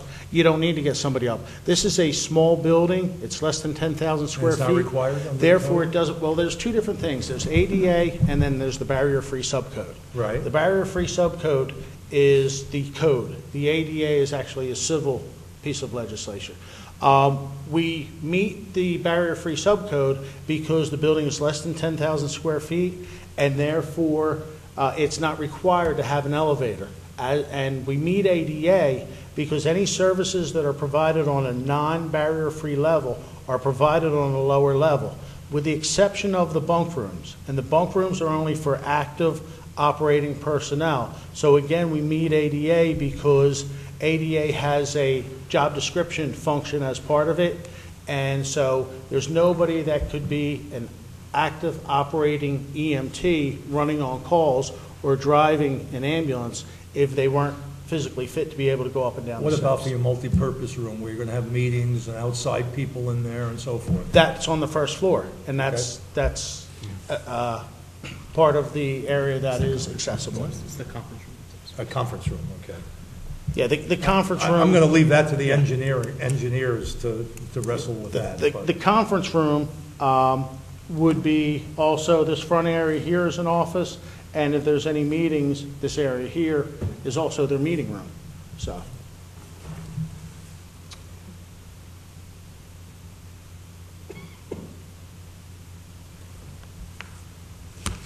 That's all I have, really. Adam, any questions? Before I move on to our professionals, I just have one question, sort of to, well, it's going to sound strange, build off of what Michael was just asking about. I thought he was going to ask this question, but he didn't. He asked about what about building out the second floor. We heard from Mr. Cohen that, we've heard from everybody how constrained the space is in terms of the dimensions of the site. And we've certainly heard about a desire, perhaps sometime down the line, to expand.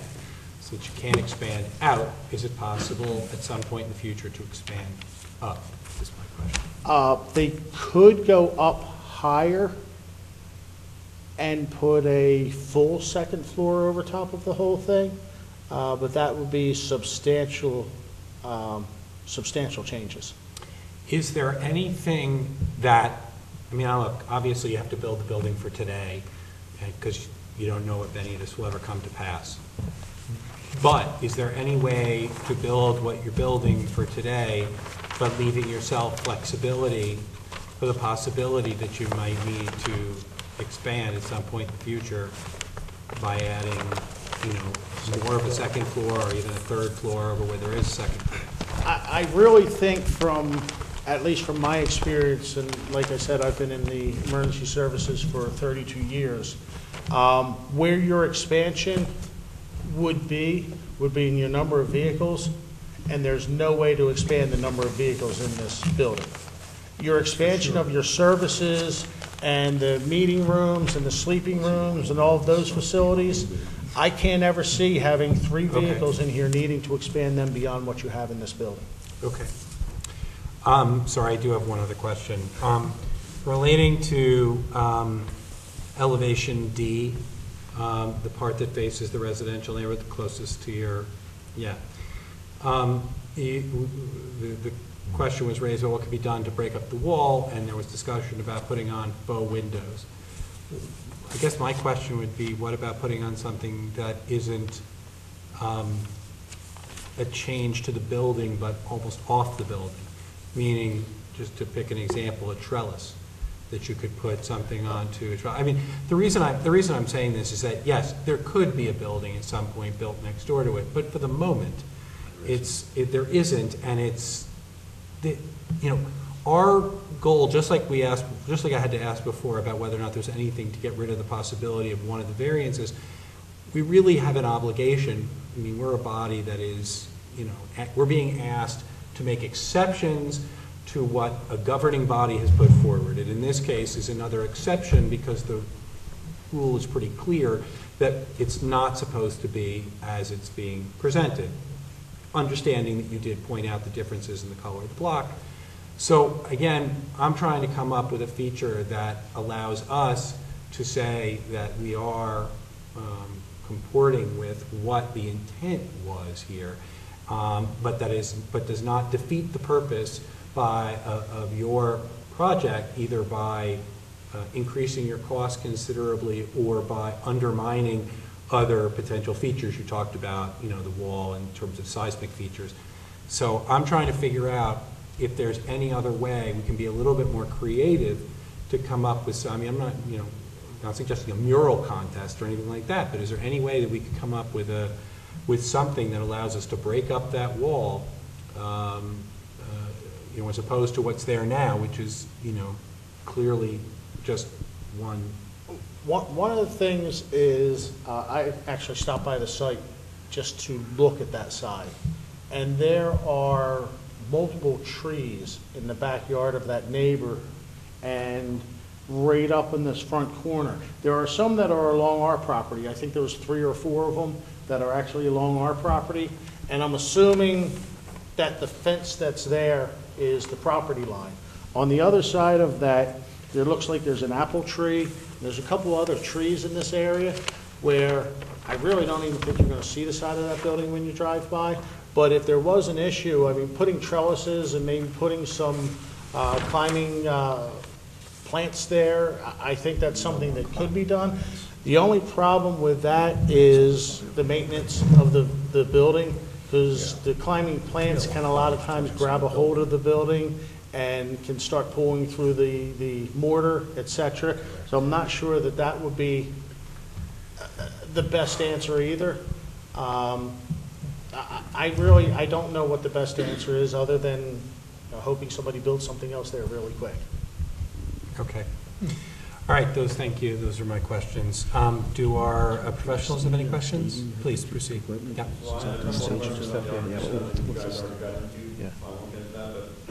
First, a clarification about the signage. You went and provided this, which is rather elaborate in measuring all the specifics of the sign, but the village has a very specific definition of measuring the sign, which is the smallest rectangle that encompasses the entirety of the sign. And I don't have a scale with me, and you didn't provide the full dimension of the size of the sign. So just for clarification purposes, can you tell me what the overall height is of the sign, the overall width of the sign, and how many square feet? When you say the sign, are you talking about the lettering also? The village specifically says... Okay, because the way I look at it is it's 2 separate things, but... Well, I see it as separate things also, but the definition of sign measurement is specifically include the letters, include the graphic, smallest rectangle that encompasses it. Okay, it is, that was... They're not connected. And it looks to me like you're about 10 or 11 feet high from the bottom. It's about 10 by 10. It's approximately 10 by 10. Okay, so that'll be 100 square feet. So, correct. And my calculations were, I think, about 95 square feet is permitted by... I believe so, yes, It's 1.5 somewhere. square feet per linear footage of Yes. frontage, which you have like 63. So I was thinking that technically you're more than 95 square feet by that definition of the smallest rectangle, you would need a variance. So if you want to measure quickly, you are under that actually. So it looks like it might be maybe 10 by 9 and you're only at 90 square feet, then you technically would not need a variance. We can actually adjust it a couple of inches and get under the requirement of the 95 square feet if we needed to. And we'll commit to do that as a condition of approval. I mean, I really think I'm looking at this, and we have, the sign is 7 foot, what I call the sign, the logo. The Star of Life itself is about 7'6" by 7 foot. I would say that we can probably cut that down to maybe 6 by 6, or maybe, approximately 6 by 6, and possibly shrink the letters down a little bit. And I think that might satisfy making that Star of Life a little bit smaller and making the whole thing a little bit smaller for you. That was my only question, really to clarify the signage population. Okay. Does our engineer have any questions? Just a follow-up to the planner. Mr. Conley, on the exhibit that you passed out, which is the Spring Lake First Aid Emergency. The A3? Yes, the A3. Could you tell us, how big that Star of Life is? That Star of Life looks like it's about 6 foot tall. You figure those overhead doors that are on there, 2, 4, 6, 8, 12 foot. So it's about half of one of the overhead doors. Matt, I think you have to make sure your button isn't pushed. Is it pushed on there? Okay. So now, It's on now. Thank you. And the Spring Lake frontage, is this building about the same size as the current proposal? I'm sorry, what was that? Is the building approximately the A3, same the size as the frontage, current is this proposal? about the same size? Yes, it's about the same size.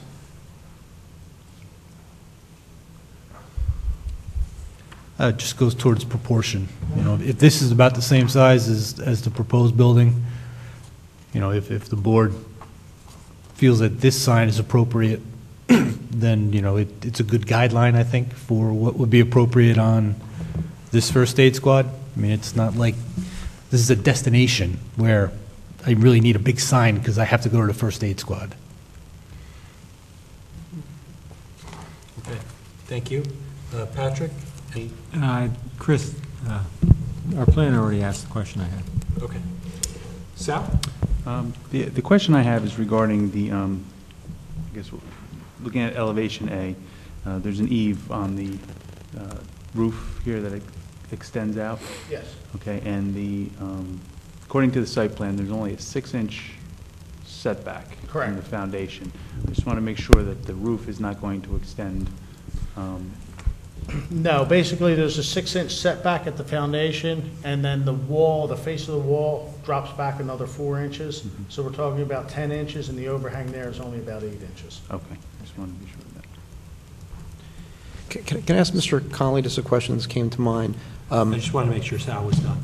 Yes. Okay, yes, then please. Just to address the question that was asked earlier about the staging for construction, I know, Mr. Conley, I know you're not an engineer, but in your experience, your vast experience working for rescue squads and participating on behalf of rescue squads, do you have any experience, or can you opine as to maybe some suggestions regarding the staging for this site? Yeah, I mean, actually, there's most of these buildings that we've done before, especially those that are on tight sites, and those that we've constructed next to existing buildings, what they do is they come in and they put in their footings and foundations first, bring their block up out of the ground, then they pour the slabs for the floor, and then most of the staging and most of the work comes out of those engine bays as they build up. They build the building up as a shell for the most part, all the way up, get it enclosed, then they'll bring the floor trusses inside and drop them in the joist hangers. And so the majority of the work on the building, once you get up out of the ground and you get the floor slab poured, is all staged and done from the inside of the building. The only things that I can see being an issue here would be, one, yes, some of the construction vehicles are going to probably have to find parking in the area, which is, most downtown construction is like that. The only time that I see that the road would have to be closed, or there wouldn't be any issues with traffic, would be when they are setting the roof trusses. And quite possibly, I'm not sure if they'd be able to use the parking lot behind or not to do that. But that would be something that's the only issue that I see when they're pulling the crane up and they're setting the roof trusses, is the only time that I see there being a major problem, other than just having additional cars that need to be parked down there. Because most of the storage of materials and most of the work is going to be done from the middle of the building out. Once they get up and they get the shell done, most of their storage of materials and everything is done inside, because that way everything is a little bit more secured. I have one that's being built right now that almost all of the staging and everything is going on inside of the building, though the site is about 3 or 4 times the size of the building. But rather than deal with everything spread all over, they keep everything right inside the building, plus it's more secure. The soil, of course, when they're digging the footing and foundations and that's going to have to be removed immediately, because there's no place to stockpile soil and that sort of stuff. But all of that can be dealt with when we get a contractor, when we bid the project out to a contractor. If you have any requirements that you want the contractors to abide by, let us know, and we'll make sure that that is part of the bid specifications in their contract, that they have to abide by that. Thank you for that clarification. Any other questions? Okay, since I hear none, I'm opening up to the members of the public. Is there any member of the public who wishes to ask a question of this witness? You'd have to, yes, you can, but you should come up here if you don't mind. Or there's also a microphone down there if you prefer. Sorry. Thank you, Mike. To the question about completing the second floor and having a full second floor, that was our original intent, and our original goal was to have a whole second floor, but it was a budget issue. So when we realized the height of the ambulances meant that the second floor would have to be a certain height, that would be cost prohibitive if we had the whole thing that high, so it could only do a lower, smaller portion and then keep the bigger section open for the ambulances. So that was the answer to that. We would have loved to have a whole second floor. Thank you for the Thank you, Mr. Cohn. Any other questions for this witness from members of the public? Okay, hearing none. Thank you. Counsel, do you have any other witnesses to present or any other testimony? No, other than just to add, Mr. Chairman, we thank, of course, the board for the opportunity to present at this special meeting. As you know, this is a property that's in the redevelopment zone, Central Business District redevelopment area, and that's expressly permitted in the zone. And also just to remind this board, as you're aware, that the redevelopment plan actually specifically contemplates the relocation of uses to the extent necessary to fully implement the redevelopment plan.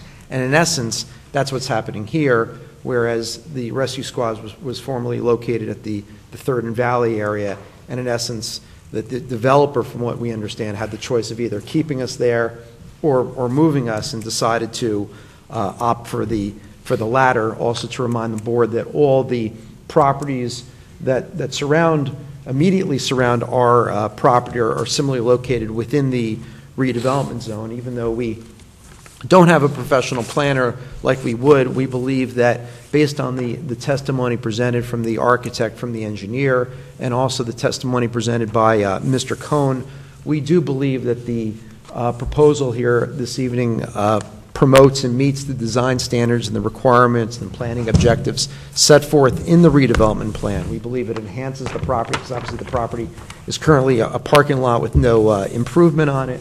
We believe that it improves the visual streetscape with an attractive building, and that's one of the goals, the planning goals, certainly, of the redevelopment plan. We, at the same time, believe, specifically through the testimony of the architect, that we're preserving the architectural integrity of the firehouse next door.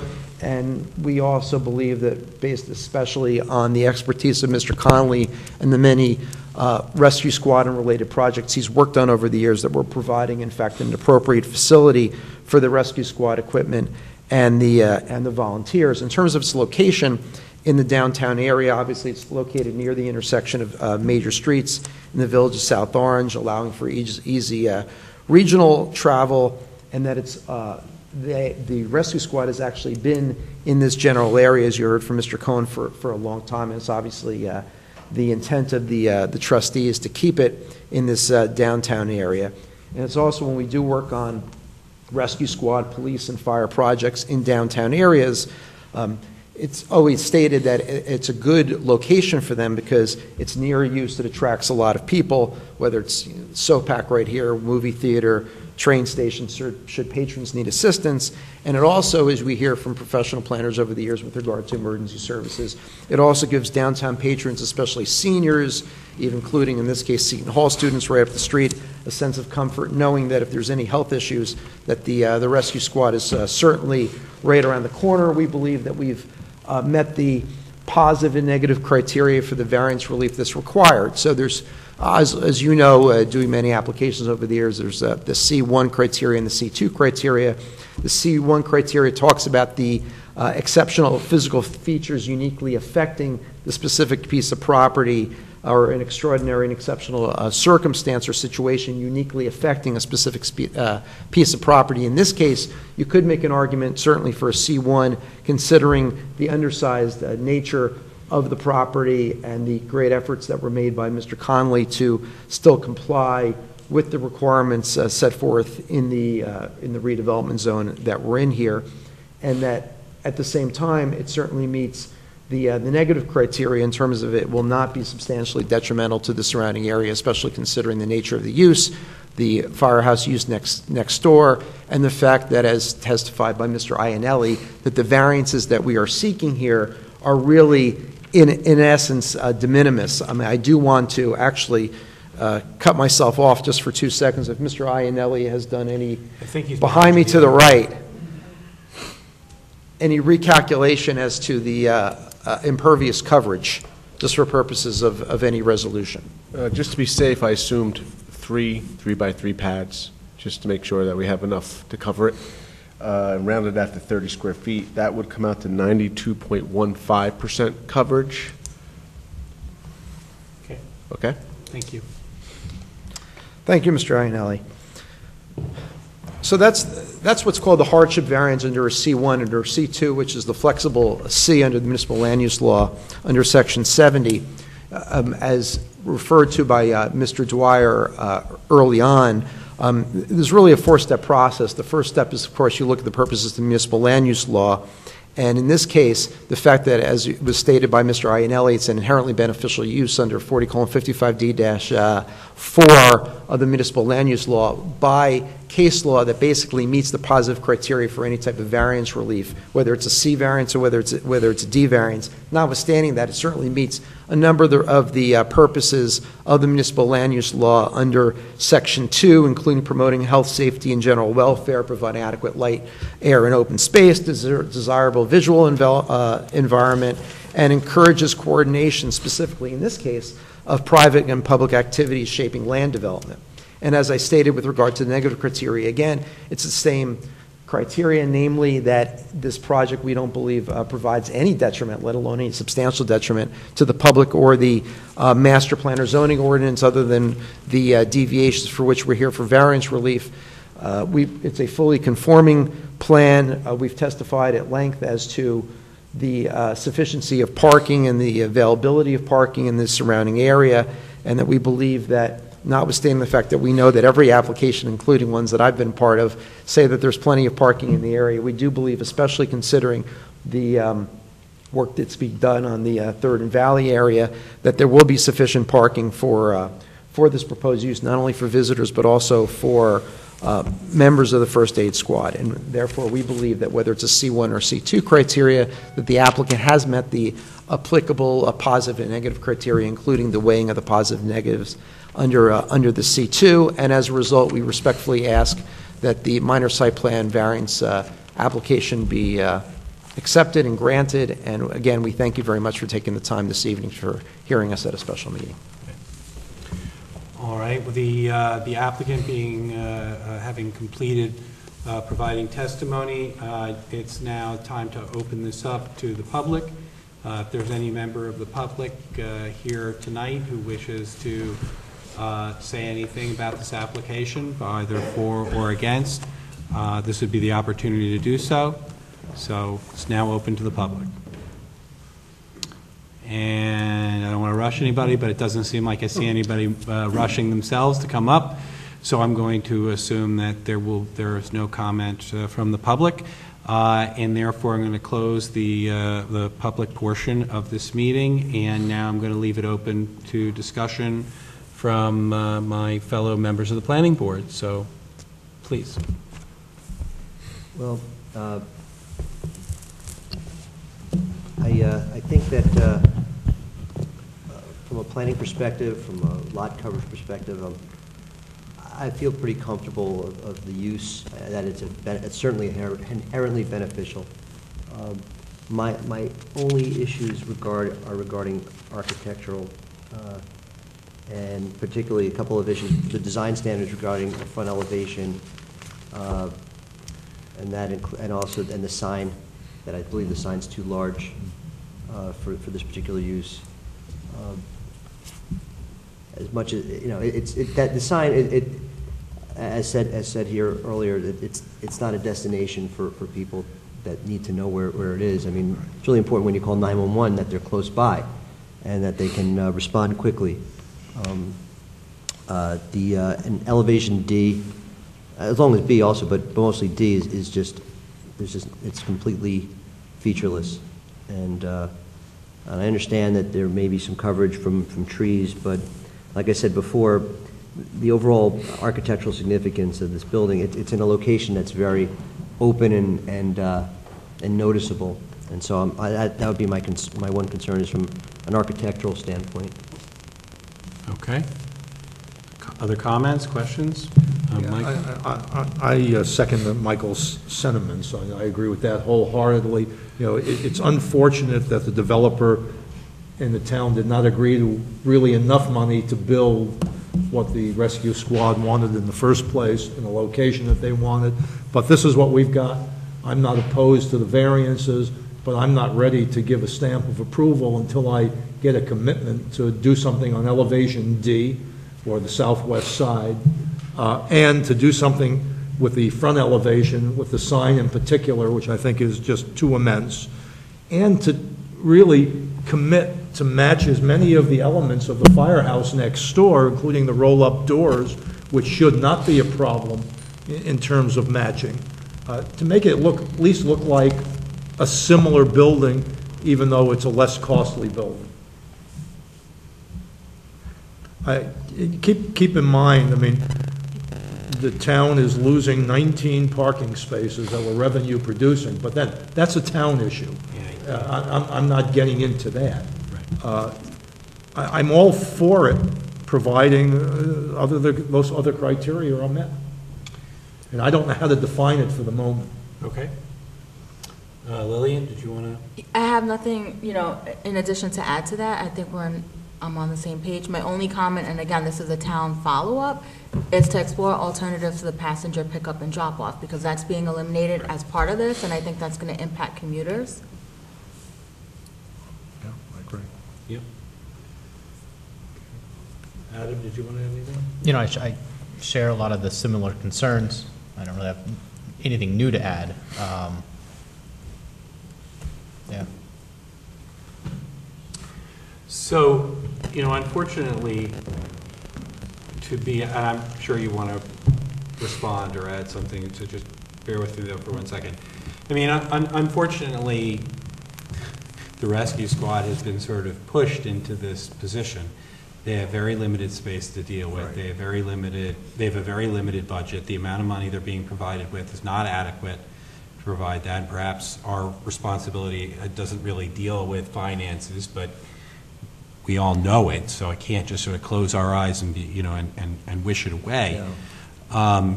So, I think the real question in my mind comes in. I mean, yes, there are certain things the township has to deal with, and I'm sure that the one member of the administration who is here today will take that back in terms of those drop-off spaces, what be done about that, and perhaps talking to the Jonathan Rose companies about perhaps setting aside a spot or two there, and looking at other options. I'm sure if they're not already doing it, they'll certainly be doing it now.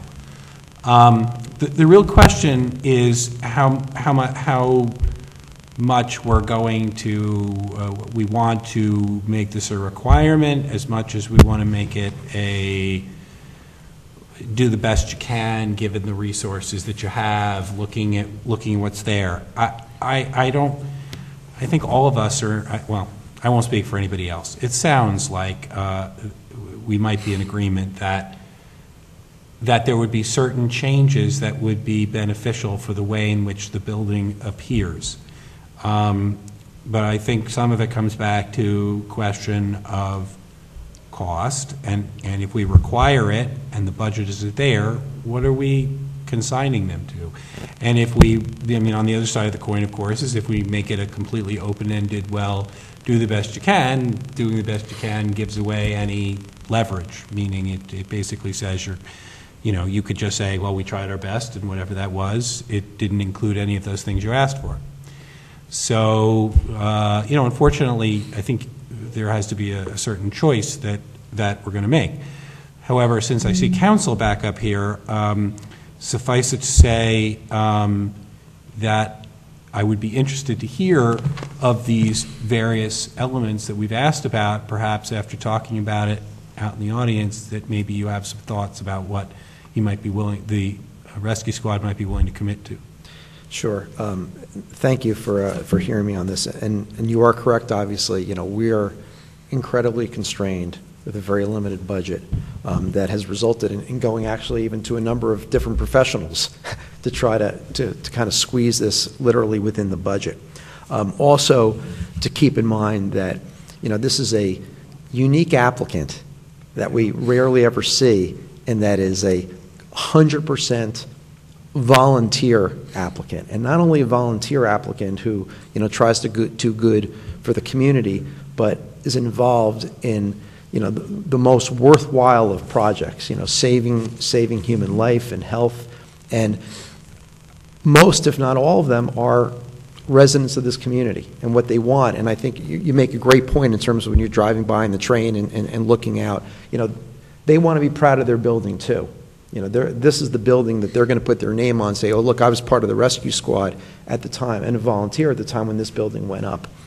So how do you balance that, and obviously really wanting to do right for this community with what we're faced with in terms of financial constraints? One of the things that we just talked about for a minute was the size of the sign. And certainly, as you heard from Mr. Conley, we feel that the sign should be, as big as possible, not just because we're proud of the building, but also because of what the building represents. That being said, in terms of, what you said as to, do the best you can, we'll even go a step further and say, certainly, I believe Mr. Conley talked about the 6 by 6 foot sign, is kind of shrinking it down and correspondingly shrinking down the lettering, even if you wanted to make it, a tiny bit smaller, though we don't recommend that. That's certainly something that, we believe the board can, state with specificity as to what the requirement is or condition of approval, what have you, that the applicant would be willing to comply with. But just please keep in mind the fact that we do believe that from a rescue perspective that we, do feel, even having pedestrians kind of walking by or people coming off the train, that we want to be as prominent as possible, but also as tasteful as possible, obviously, given the surrounding downtown area. With regard to elevation D, certainly, subject to what you all believe in the climbing plants, and I know from other applications, it's a problem for a whole host of reasons, and you think it's a great idea. And I used to be chairman of a planning and zoning board, and a lot of those end up blowing up in our faces for various reasons. But we would certainly commit to some sort of trellis detail, obviously, that we would submit maybe, for the engineering department's review, to something to, if you'd like, to make it look a little bit more aesthetically pleasing. But we've already provided the testimony as to why, we believe that the elevation D and the facade there needs to look or be the way it is.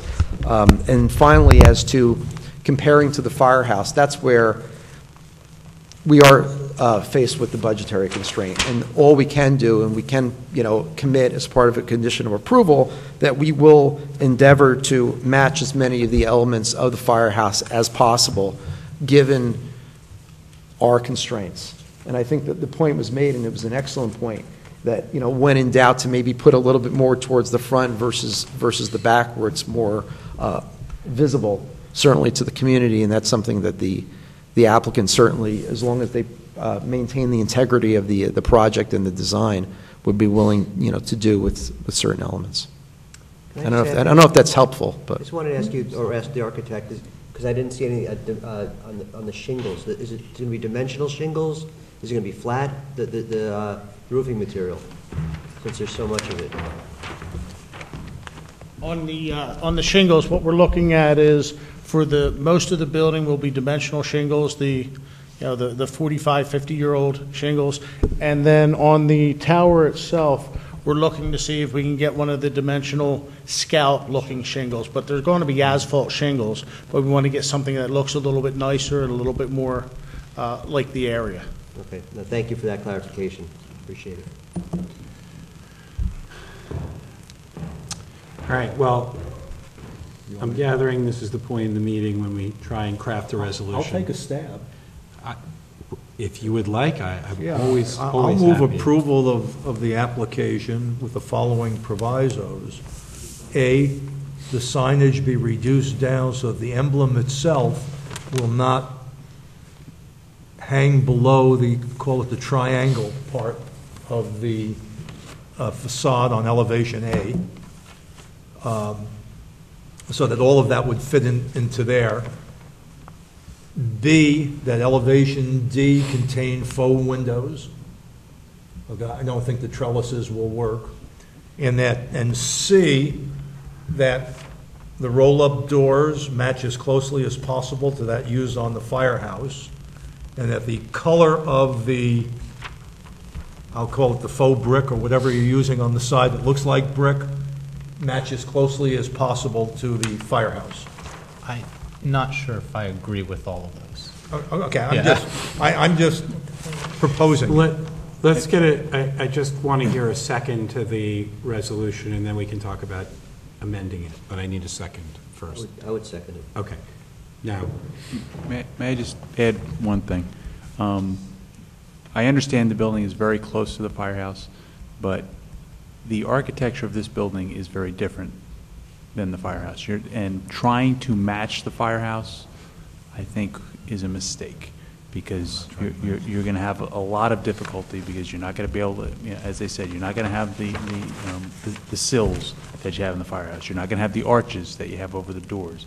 You're not going to have a slate roof like we do on the historic building. So I think trying too hard to match the firehouse might actually be a negative. I think it's good to try to keep it somewhat architecturally, the same, but trying to match colors, trying to match things like that, I think it might be going in the wrong direction. I think, this is its own building. It's not connected to the firehouse. So I would just caution the board in trying to put restrictions like that on there. And then also your recommendation for the sign, fitting it up into the triangular portion of there, I think the board needs to get a better handle on a dimension. Well, again, I can't dimension it. What you would be willing to. I mean, you roughly know what the dimension is now. If you could give them an idea of, how small you want the sign, I think that would be better than trying to craft a resolution in that manner. All right, so Adam. Oh, and also the trellises, I'm sorry, one thing. Let me just. The trellis idea, there's only 6 inches of space between the building and the property line. It's going to be very difficult to maintain any type of, ornamental feature. Well, he didn't recommend a trellis. I'm not recommending the trellis. I'm against the trellis because you put something on the... I put that forward earlier. Put something on the trellis and it grows into the side of the building and you got a maintenance issue. Yeah, which they can't get. A major maintenance issue. Yeah. Okay. Adam, I'm sorry, you wanted to... I don't agree with the windows, the wall, or I guess leaving the wall, I think, open at this, yes, not, I think that's for me, I think that's fine, with the architectural details they're adding into that wall already. The sign. Which wall are you referring to? The trellis or the faux windows.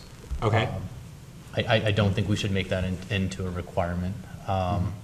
The sign on the front, yes, I would like to see it a little bit smaller, but not so small. I understand if, a first aid squad does want to have a very noticeable location, especially for volunteer efforts, and when they are responsible to continue that volunteer effort or people volunteering, I think having that across from a train station is actually pretty fantastic. And I think people looking down at something like that helps, their recruitment.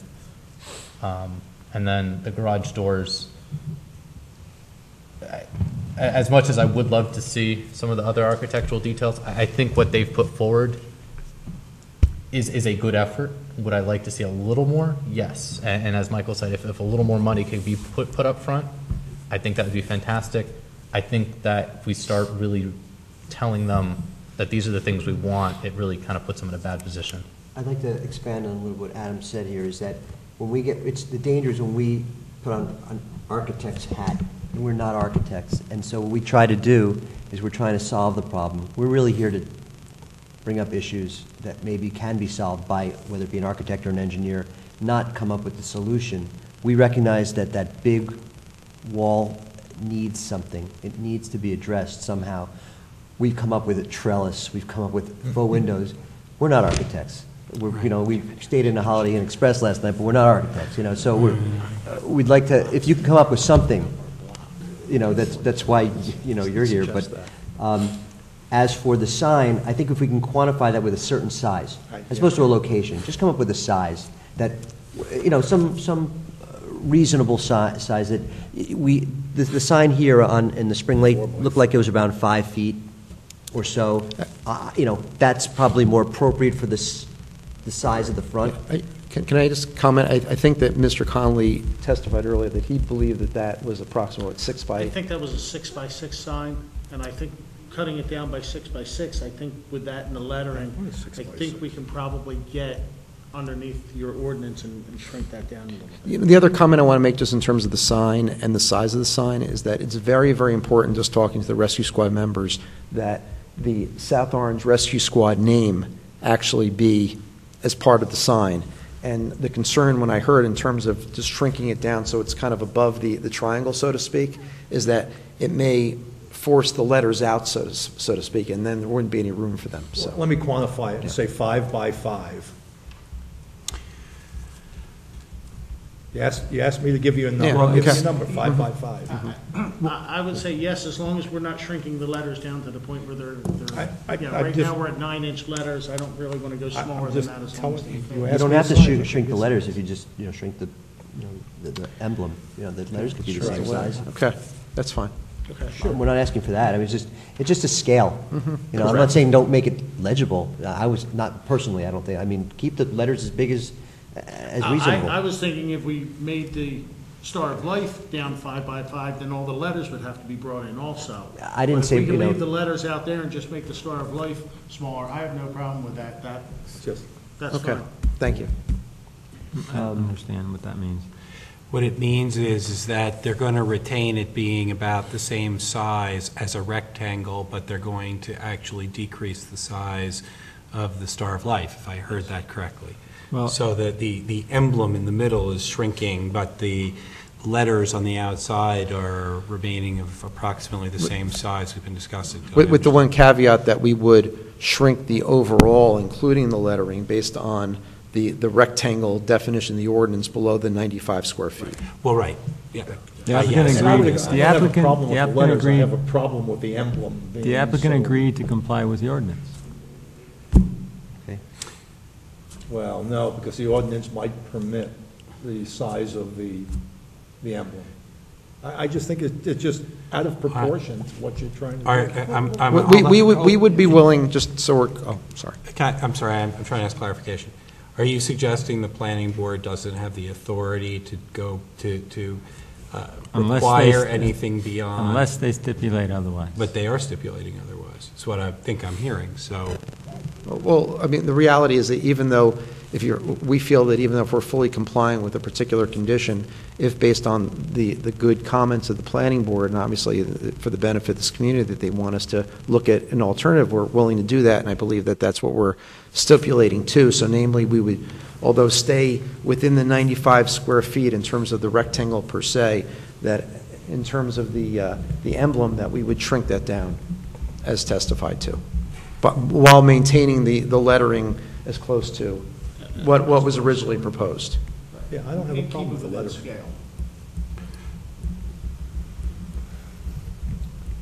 Okay, so under 95 square feet, which is the ordinance requirement in terms of the rectangular scope, area, but that the emblem would be smaller than presently shown in the garage. Correct. Is that a fair restatement? That's a fair statement, yes. Okay. And I'm sorry, just because I know we're going to work on crafting the resolution a little bit more. Did we say, I just want to remember if we said, was that 6 by 6 or 5 by, I'm just trying to remember if I heard something specific, or I'm the one that said 5 by 5. I'm just, if there's nothing specific and that's the extent of it, then that's fine. I think the testimony earlier from Mr. Connolly was that he felt, based on also the A3, that the 6 by 6 would be appropriate while shrinking it down, but. Okay. I mean, I don't have to put it in there. I'm just trying to make sure I'm just trying to make sure, I'm trying to write down so we make sure we get in the resolution what we want to be in the resolution. I'm just going to, just amongst ourselves here, among the planning board members, I'm going to see if I can tackle, or not to restate the resolution. While you're tackling it, maybe we can get the exact, if the architect can just sit down for a second and just give us what sizes will be what, so we can put it in. I personally, here's my opinion on that, Michael. I think that what we've just discussed, I mean, I personally think that it's acceptable as is, meaning they're going to comply with the ordinance. They've agreed to reduce the size of the emblem. You know, I don't know how much more specific you want to get. I want to know what size they're going to reduce the emblem to. Is it a 1 inch, 2 feet, what? And that's why I've asked the architect to look at it. He can scale it a lot quicker than I can. Let me ask you this question just to play devil's advocate. So what if he came back and he says it's going to be 18 inches? Will that be acceptable to you? To me, it's out of scale on the building now. Let him come down to something that's in scale. What is in scale? I mean, he could say, we could come back and say 3 inches is in scale. Is that going to be in scale for you? I don't mean to be difficult. I'm just trying to say, I have no way of knowing that, so I'm just bear with me for 1 second. Mr. Connolly. How about if we say that it will be no larger than 6 foot by 6 foot? But we'll shrink it down, but it'll be no larger than 6 foot by 6 foot. It doesn't matter. I have no way of judging that. So if you do, Michael, Well, I can just do a 6 foot by 6 foot square with a scale.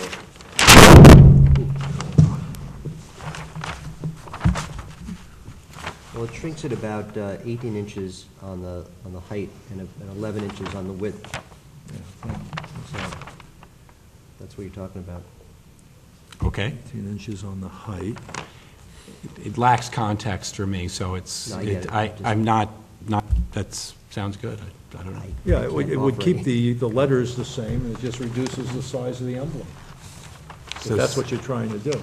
Yes. Well, we'd also, I guess, reduce the lettering maybe somewhat, but not significantly. But how are we going to address the sign? Well, we just, I think you just got your answer, which is, it's again, it's going to be compliant with the ordinance, which means that it has to, at a minimum, be under 95 square feet in area. The side, not the sign, the side. How are you going to address the side issue? We haven't gotten there yet. Okay. I'm just dealing with one thing at a time.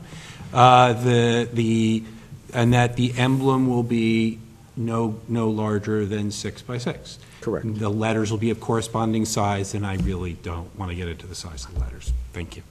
Okay, so we have 3 other, as far as I have heard, I think I hear we had 3 other issues. There's elevation D, there's the doors and their appearance, and then there is the area at the top of where the sign is. Those are the 3 other areas that, Michael, you addressed and that I've heard us discuss.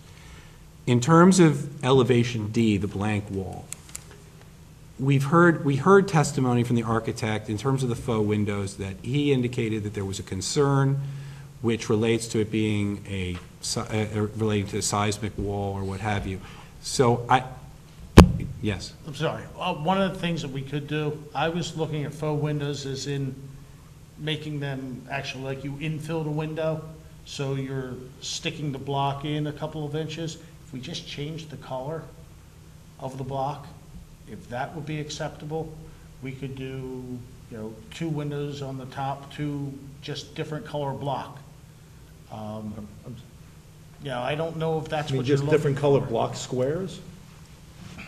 No, what we would have to do is we would have to end up, the block is 16 inches by, Yeah. so what we would do is we would end up picking, maybe a 3-foot or a 4-foot, and we would end up running 2 course of block and then cut them and do it in a different color to make it look like, squares, rectangles, No, the that's same not what size as the windows. That's not what I'm looking at, sir. So- Mr. Conley, that's not what So- I'm looking for. What do you See, mean by we have an further ordinance windows? that basically says in this zone, you shouldn't have a blank wall.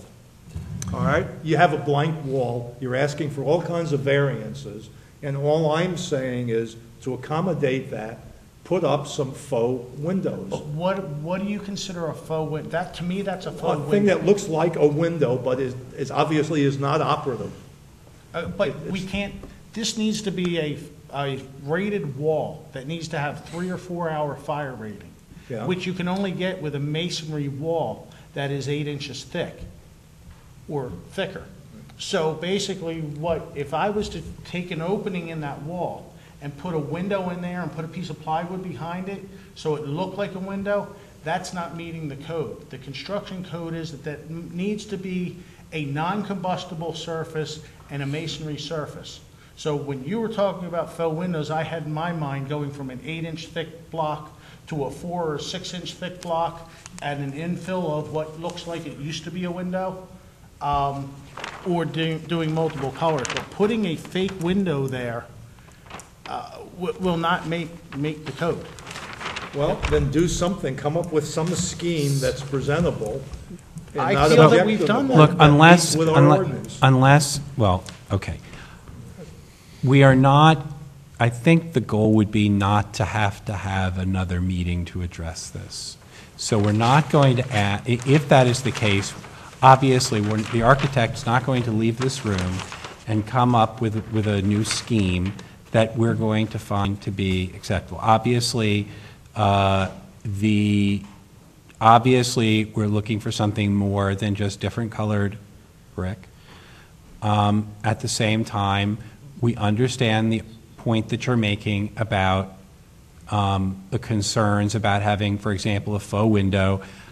You could forget the trellis idea, or I understand the concern about vines. It was just something I was, off the top of my head.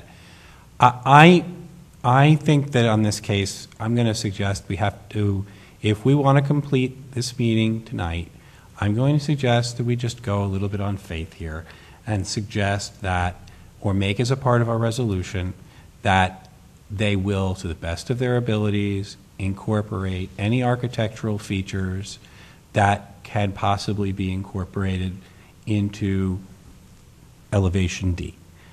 That is what it's not my resolution at the moment. There is a resolution proposed. That's not a part of the resolution. That is what I would propose. In terms of matching the doors, so I'm just going to keep, going through this. In terms of matching the doors, I think we already heard the architect comment that if it was at all possible, I think the big issue was the windows in particular, and that if it was possible that they would make changes to the windows to make it more attractive and more in line with the fire station. And then finally, as it relates to matching the brick, again, I want to go back to what we said earlier about recognizing there is a cost factor here. We're balancing it against the aesthetic.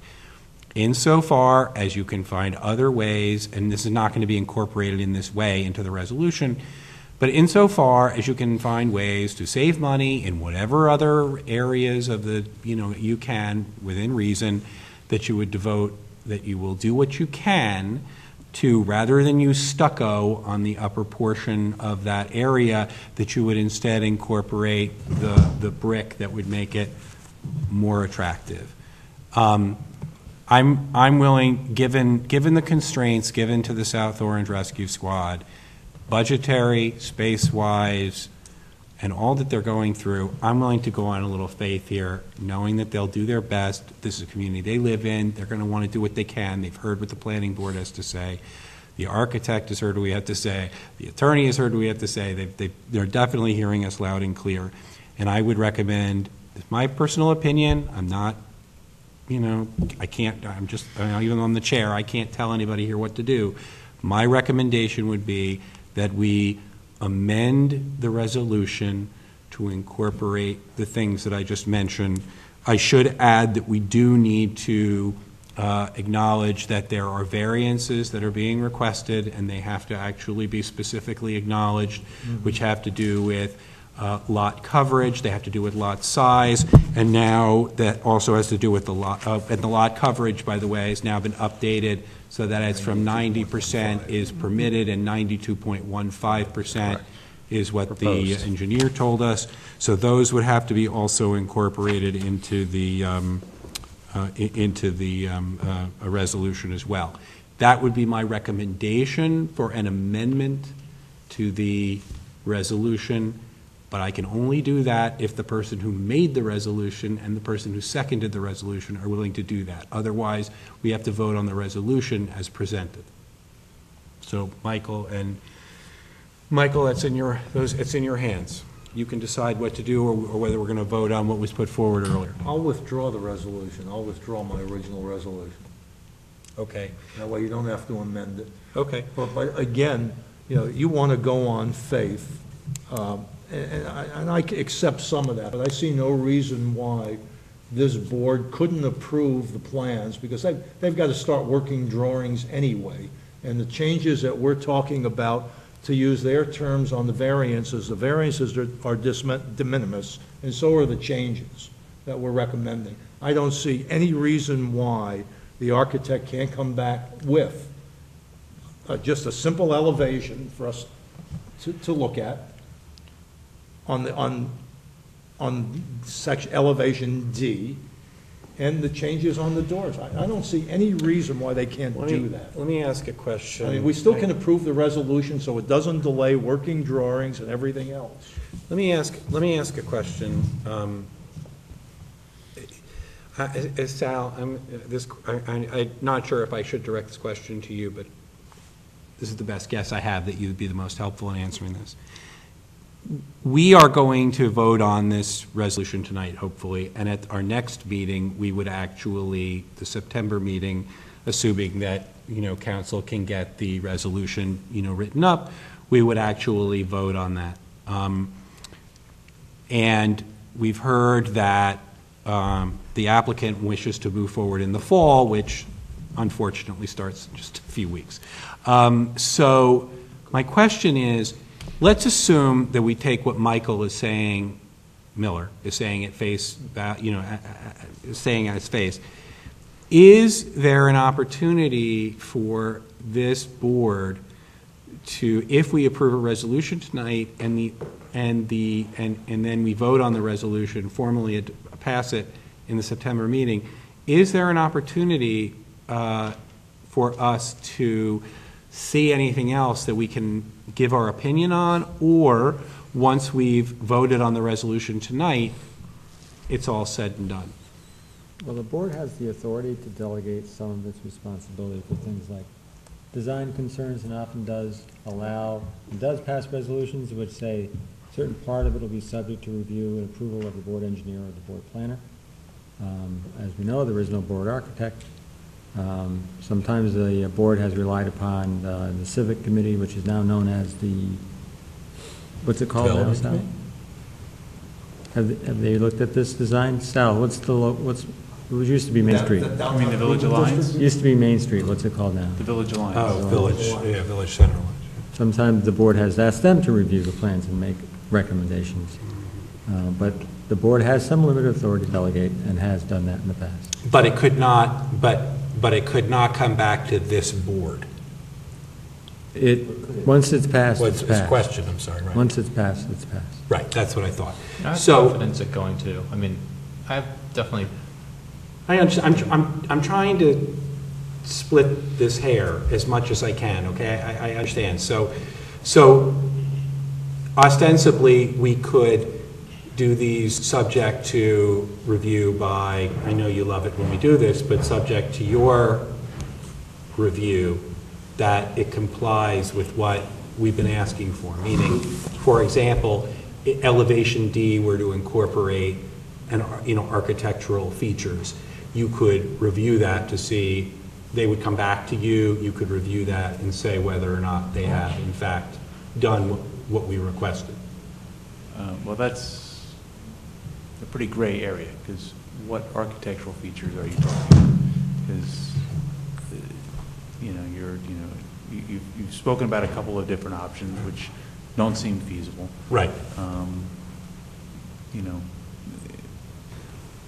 If you're going to leave, quite honest, it's not like measuring the size of the sign to see if it's going to conform to the ordinance. This is completely different. I know. And this is very... You and I have been in enough meetings that I kind of knew what your response was going to be, but I figured I had to ask the It question. could also come back to the site plan committee of this board. Can it? The board hasn't in the past relied upon that committee in that way, but there is no reason why it couldn't. But once the application is approved, how much power can you give the site plan committee in denying the applicant from moving forward with? Can I ask the applicant a question?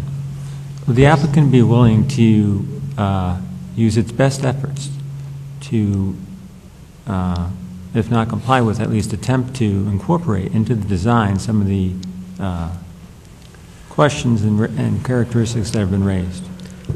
Absolutely, and I just want to thank you, Mr. Dwyer. I just want to also add that, as you heard from some of the colloquy back and forth in terms of what we want to try to do for the community, a lot of it will depend in part on, what I'll call, for lack of a better term, is value engineering, and trying to, put our best foot forward so that the building looks, just generally as good as possible for the community. And the problem is that when you have, and we've learned this, unfortunately, the hard way, subject to review by the engineer or the planner, let's say after the fact, that when we'll get bids on a project, the contractor will say, well, look, we could save some money if we do this over here, we can do this over here, and then we can add, this to elevation D. So unfortunately, a lot of that good work comes not necessarily within even a 2-week time period or a 30-day time period between the vote of approval and the adoption of the resolution, but it comes thereafter. Certainly, I agree wholeheartedly with Mr. Dwyer's statement, and certainly we would continue to work with the engineering department in any event. Counselor, I thought this building was value engineered. I thought the town trustees, when they wanted to reduce or get the numbers kind of down, they went to value engineering and looked at this from a value engineering standpoint. We absolutely have, but what I'm saying is that based on the comments of the planning board, that if the board wants us to take a look at, changing a certain element here and there, and where will that change in terms of the numbers, and certainly we're willing to look at that. We just want to, put forth the best building possible for the community, and we believe that we've done that with regard to the plans, and we're willing to comply and do the very best we possibly can to incorporate as many architectural elements as possible. Again, the concern I have is we have residences next door facing elevation D for however long they're going to be there. I have no idea. Some of those trees that are there now are going to be removed. Some of the trees, by your people's testimony, your expert testimony, that overhang will have to be trimmed.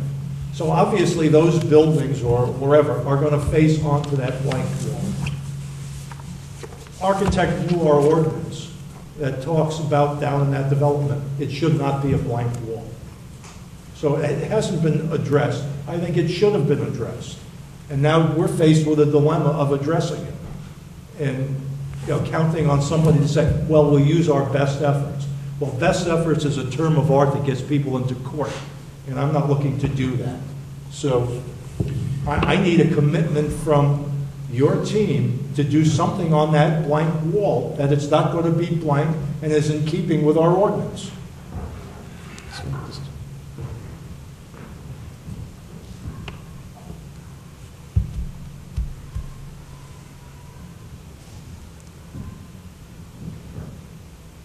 If we were to bring... Wait, talking to the microphone, please. If we were to bring this block down the bottom, up higher.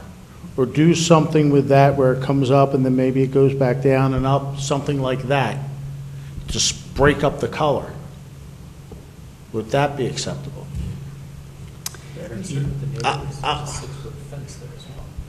For the moment. Well, right, but what we're talking about is for this You're talking neighborhood. about a wall that's 2 stories high. I think, Right.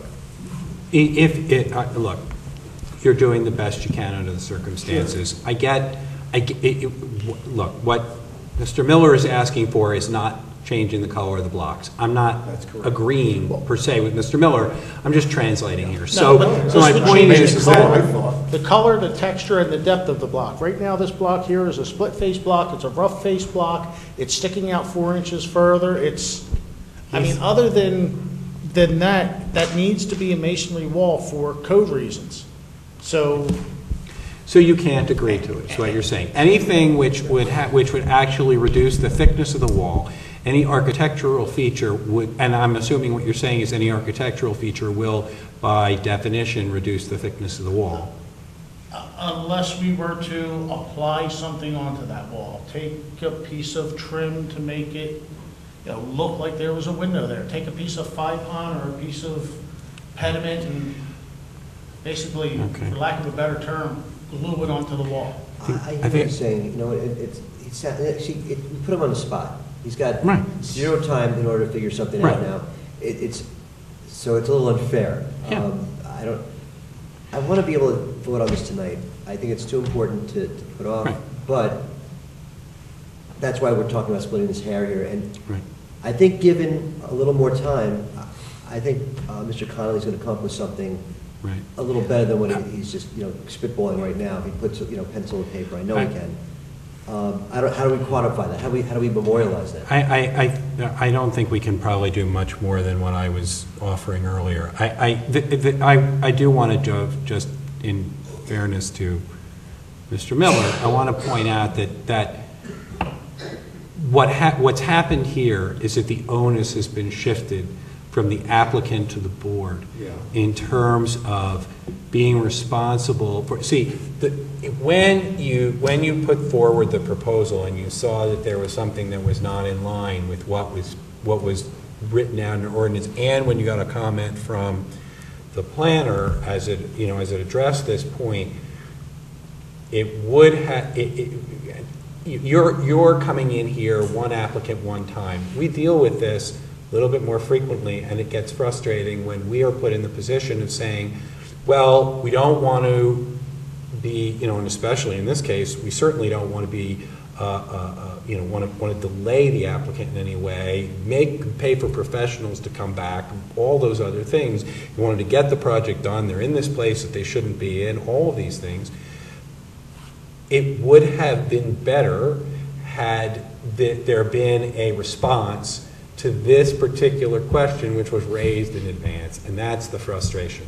Having said that, now it's out, the catharsis is there, we've said what we have to say, here we are, and we have to deal with it. So that's the frustration, but having said that, because we have to deal with it, the best thing that we're going to be able to do, as Mr. Lehrman said, and as I was suggesting earlier, is to show a little faith and to rely upon the expertise. That is my opinion.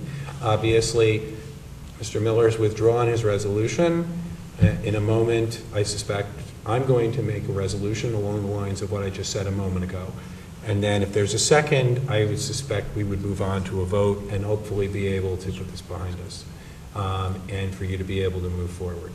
But we are counting on you, assuming we do approve the resolution, to do what we're talking about right now. So, and if you're hearing some frustration, and I will admit that I share Mr. Miller's frustration to a limited, at least to a certain extent, that's why. Okay? So there's no reason to go any further. We've beaten this horse to death and then some. So I suspect we should really move on. If the board will indulge me, I will make a resolution then, which was basically along the lines of what I suggested before. The resolution being that we approve the site plan as presented this evening, as requested, with variances for lot coverage with the adjusted percentage, that the permitted is 90% and the lot coverage is at 92.15%, that we also provide the permit, that we also approve the variance for the relief in terms of the lot size, and that we approve the relief for the minimum rear yard setback that was requested, and that we do so with the following caveats and comments: that the signage be total size under 95 square feet in terms of the rectangular area, which will be compliant with current code, that there will be an emblem that will be no larger than 6 feet by 6 feet, and you'll set the size of the letters accordingly. That for elevation D, that you will make, the applicant will make its best efforts to include architectural features to break up the wall, and to break up the wall as best they can. That in terms of the doors on the, to the bays, that you will do your best to match the features of the doors of the firehouse, specifically relating to the windows. And that as it relates to the brick or the block in the behind where the emblem is, that rather than having stucco, that you will make your best efforts to make that block similar to the rest of the front facade. That is the resolution that I think takes into account all of the features we discussed, and I'd be looking for a second for that resolution. Second. Okay, so we have a second from Lillian. Is any further discussion? Okay, so Jetta, can you please call the roll?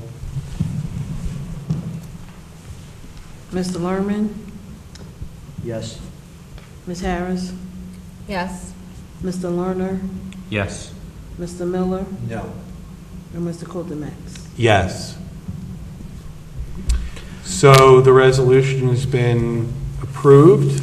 We will be taking a final, we have to take our final vote at the next meeting of the board, which will be in September. I just want to say that you, council, have thanked us more than once for taking the time. Actually, I think, quite frankly, we should be the ones thanking. There are a number of members of the South Orange Rescue Squad who have come out and sat through all of this, but I want to take the opportunity on behalf of this board. I don't think I'd be out of line in speaking for all of us, as well as the professionals and staff, in thanking you for all the hard work you do, and it's really glad we can at least play this very small role in getting you just a little bit closer to a better home. So thank you, and God bless, and keep doing the good work you're doing. And since there's no other business before this board, I'm going to call the meeting adjourned.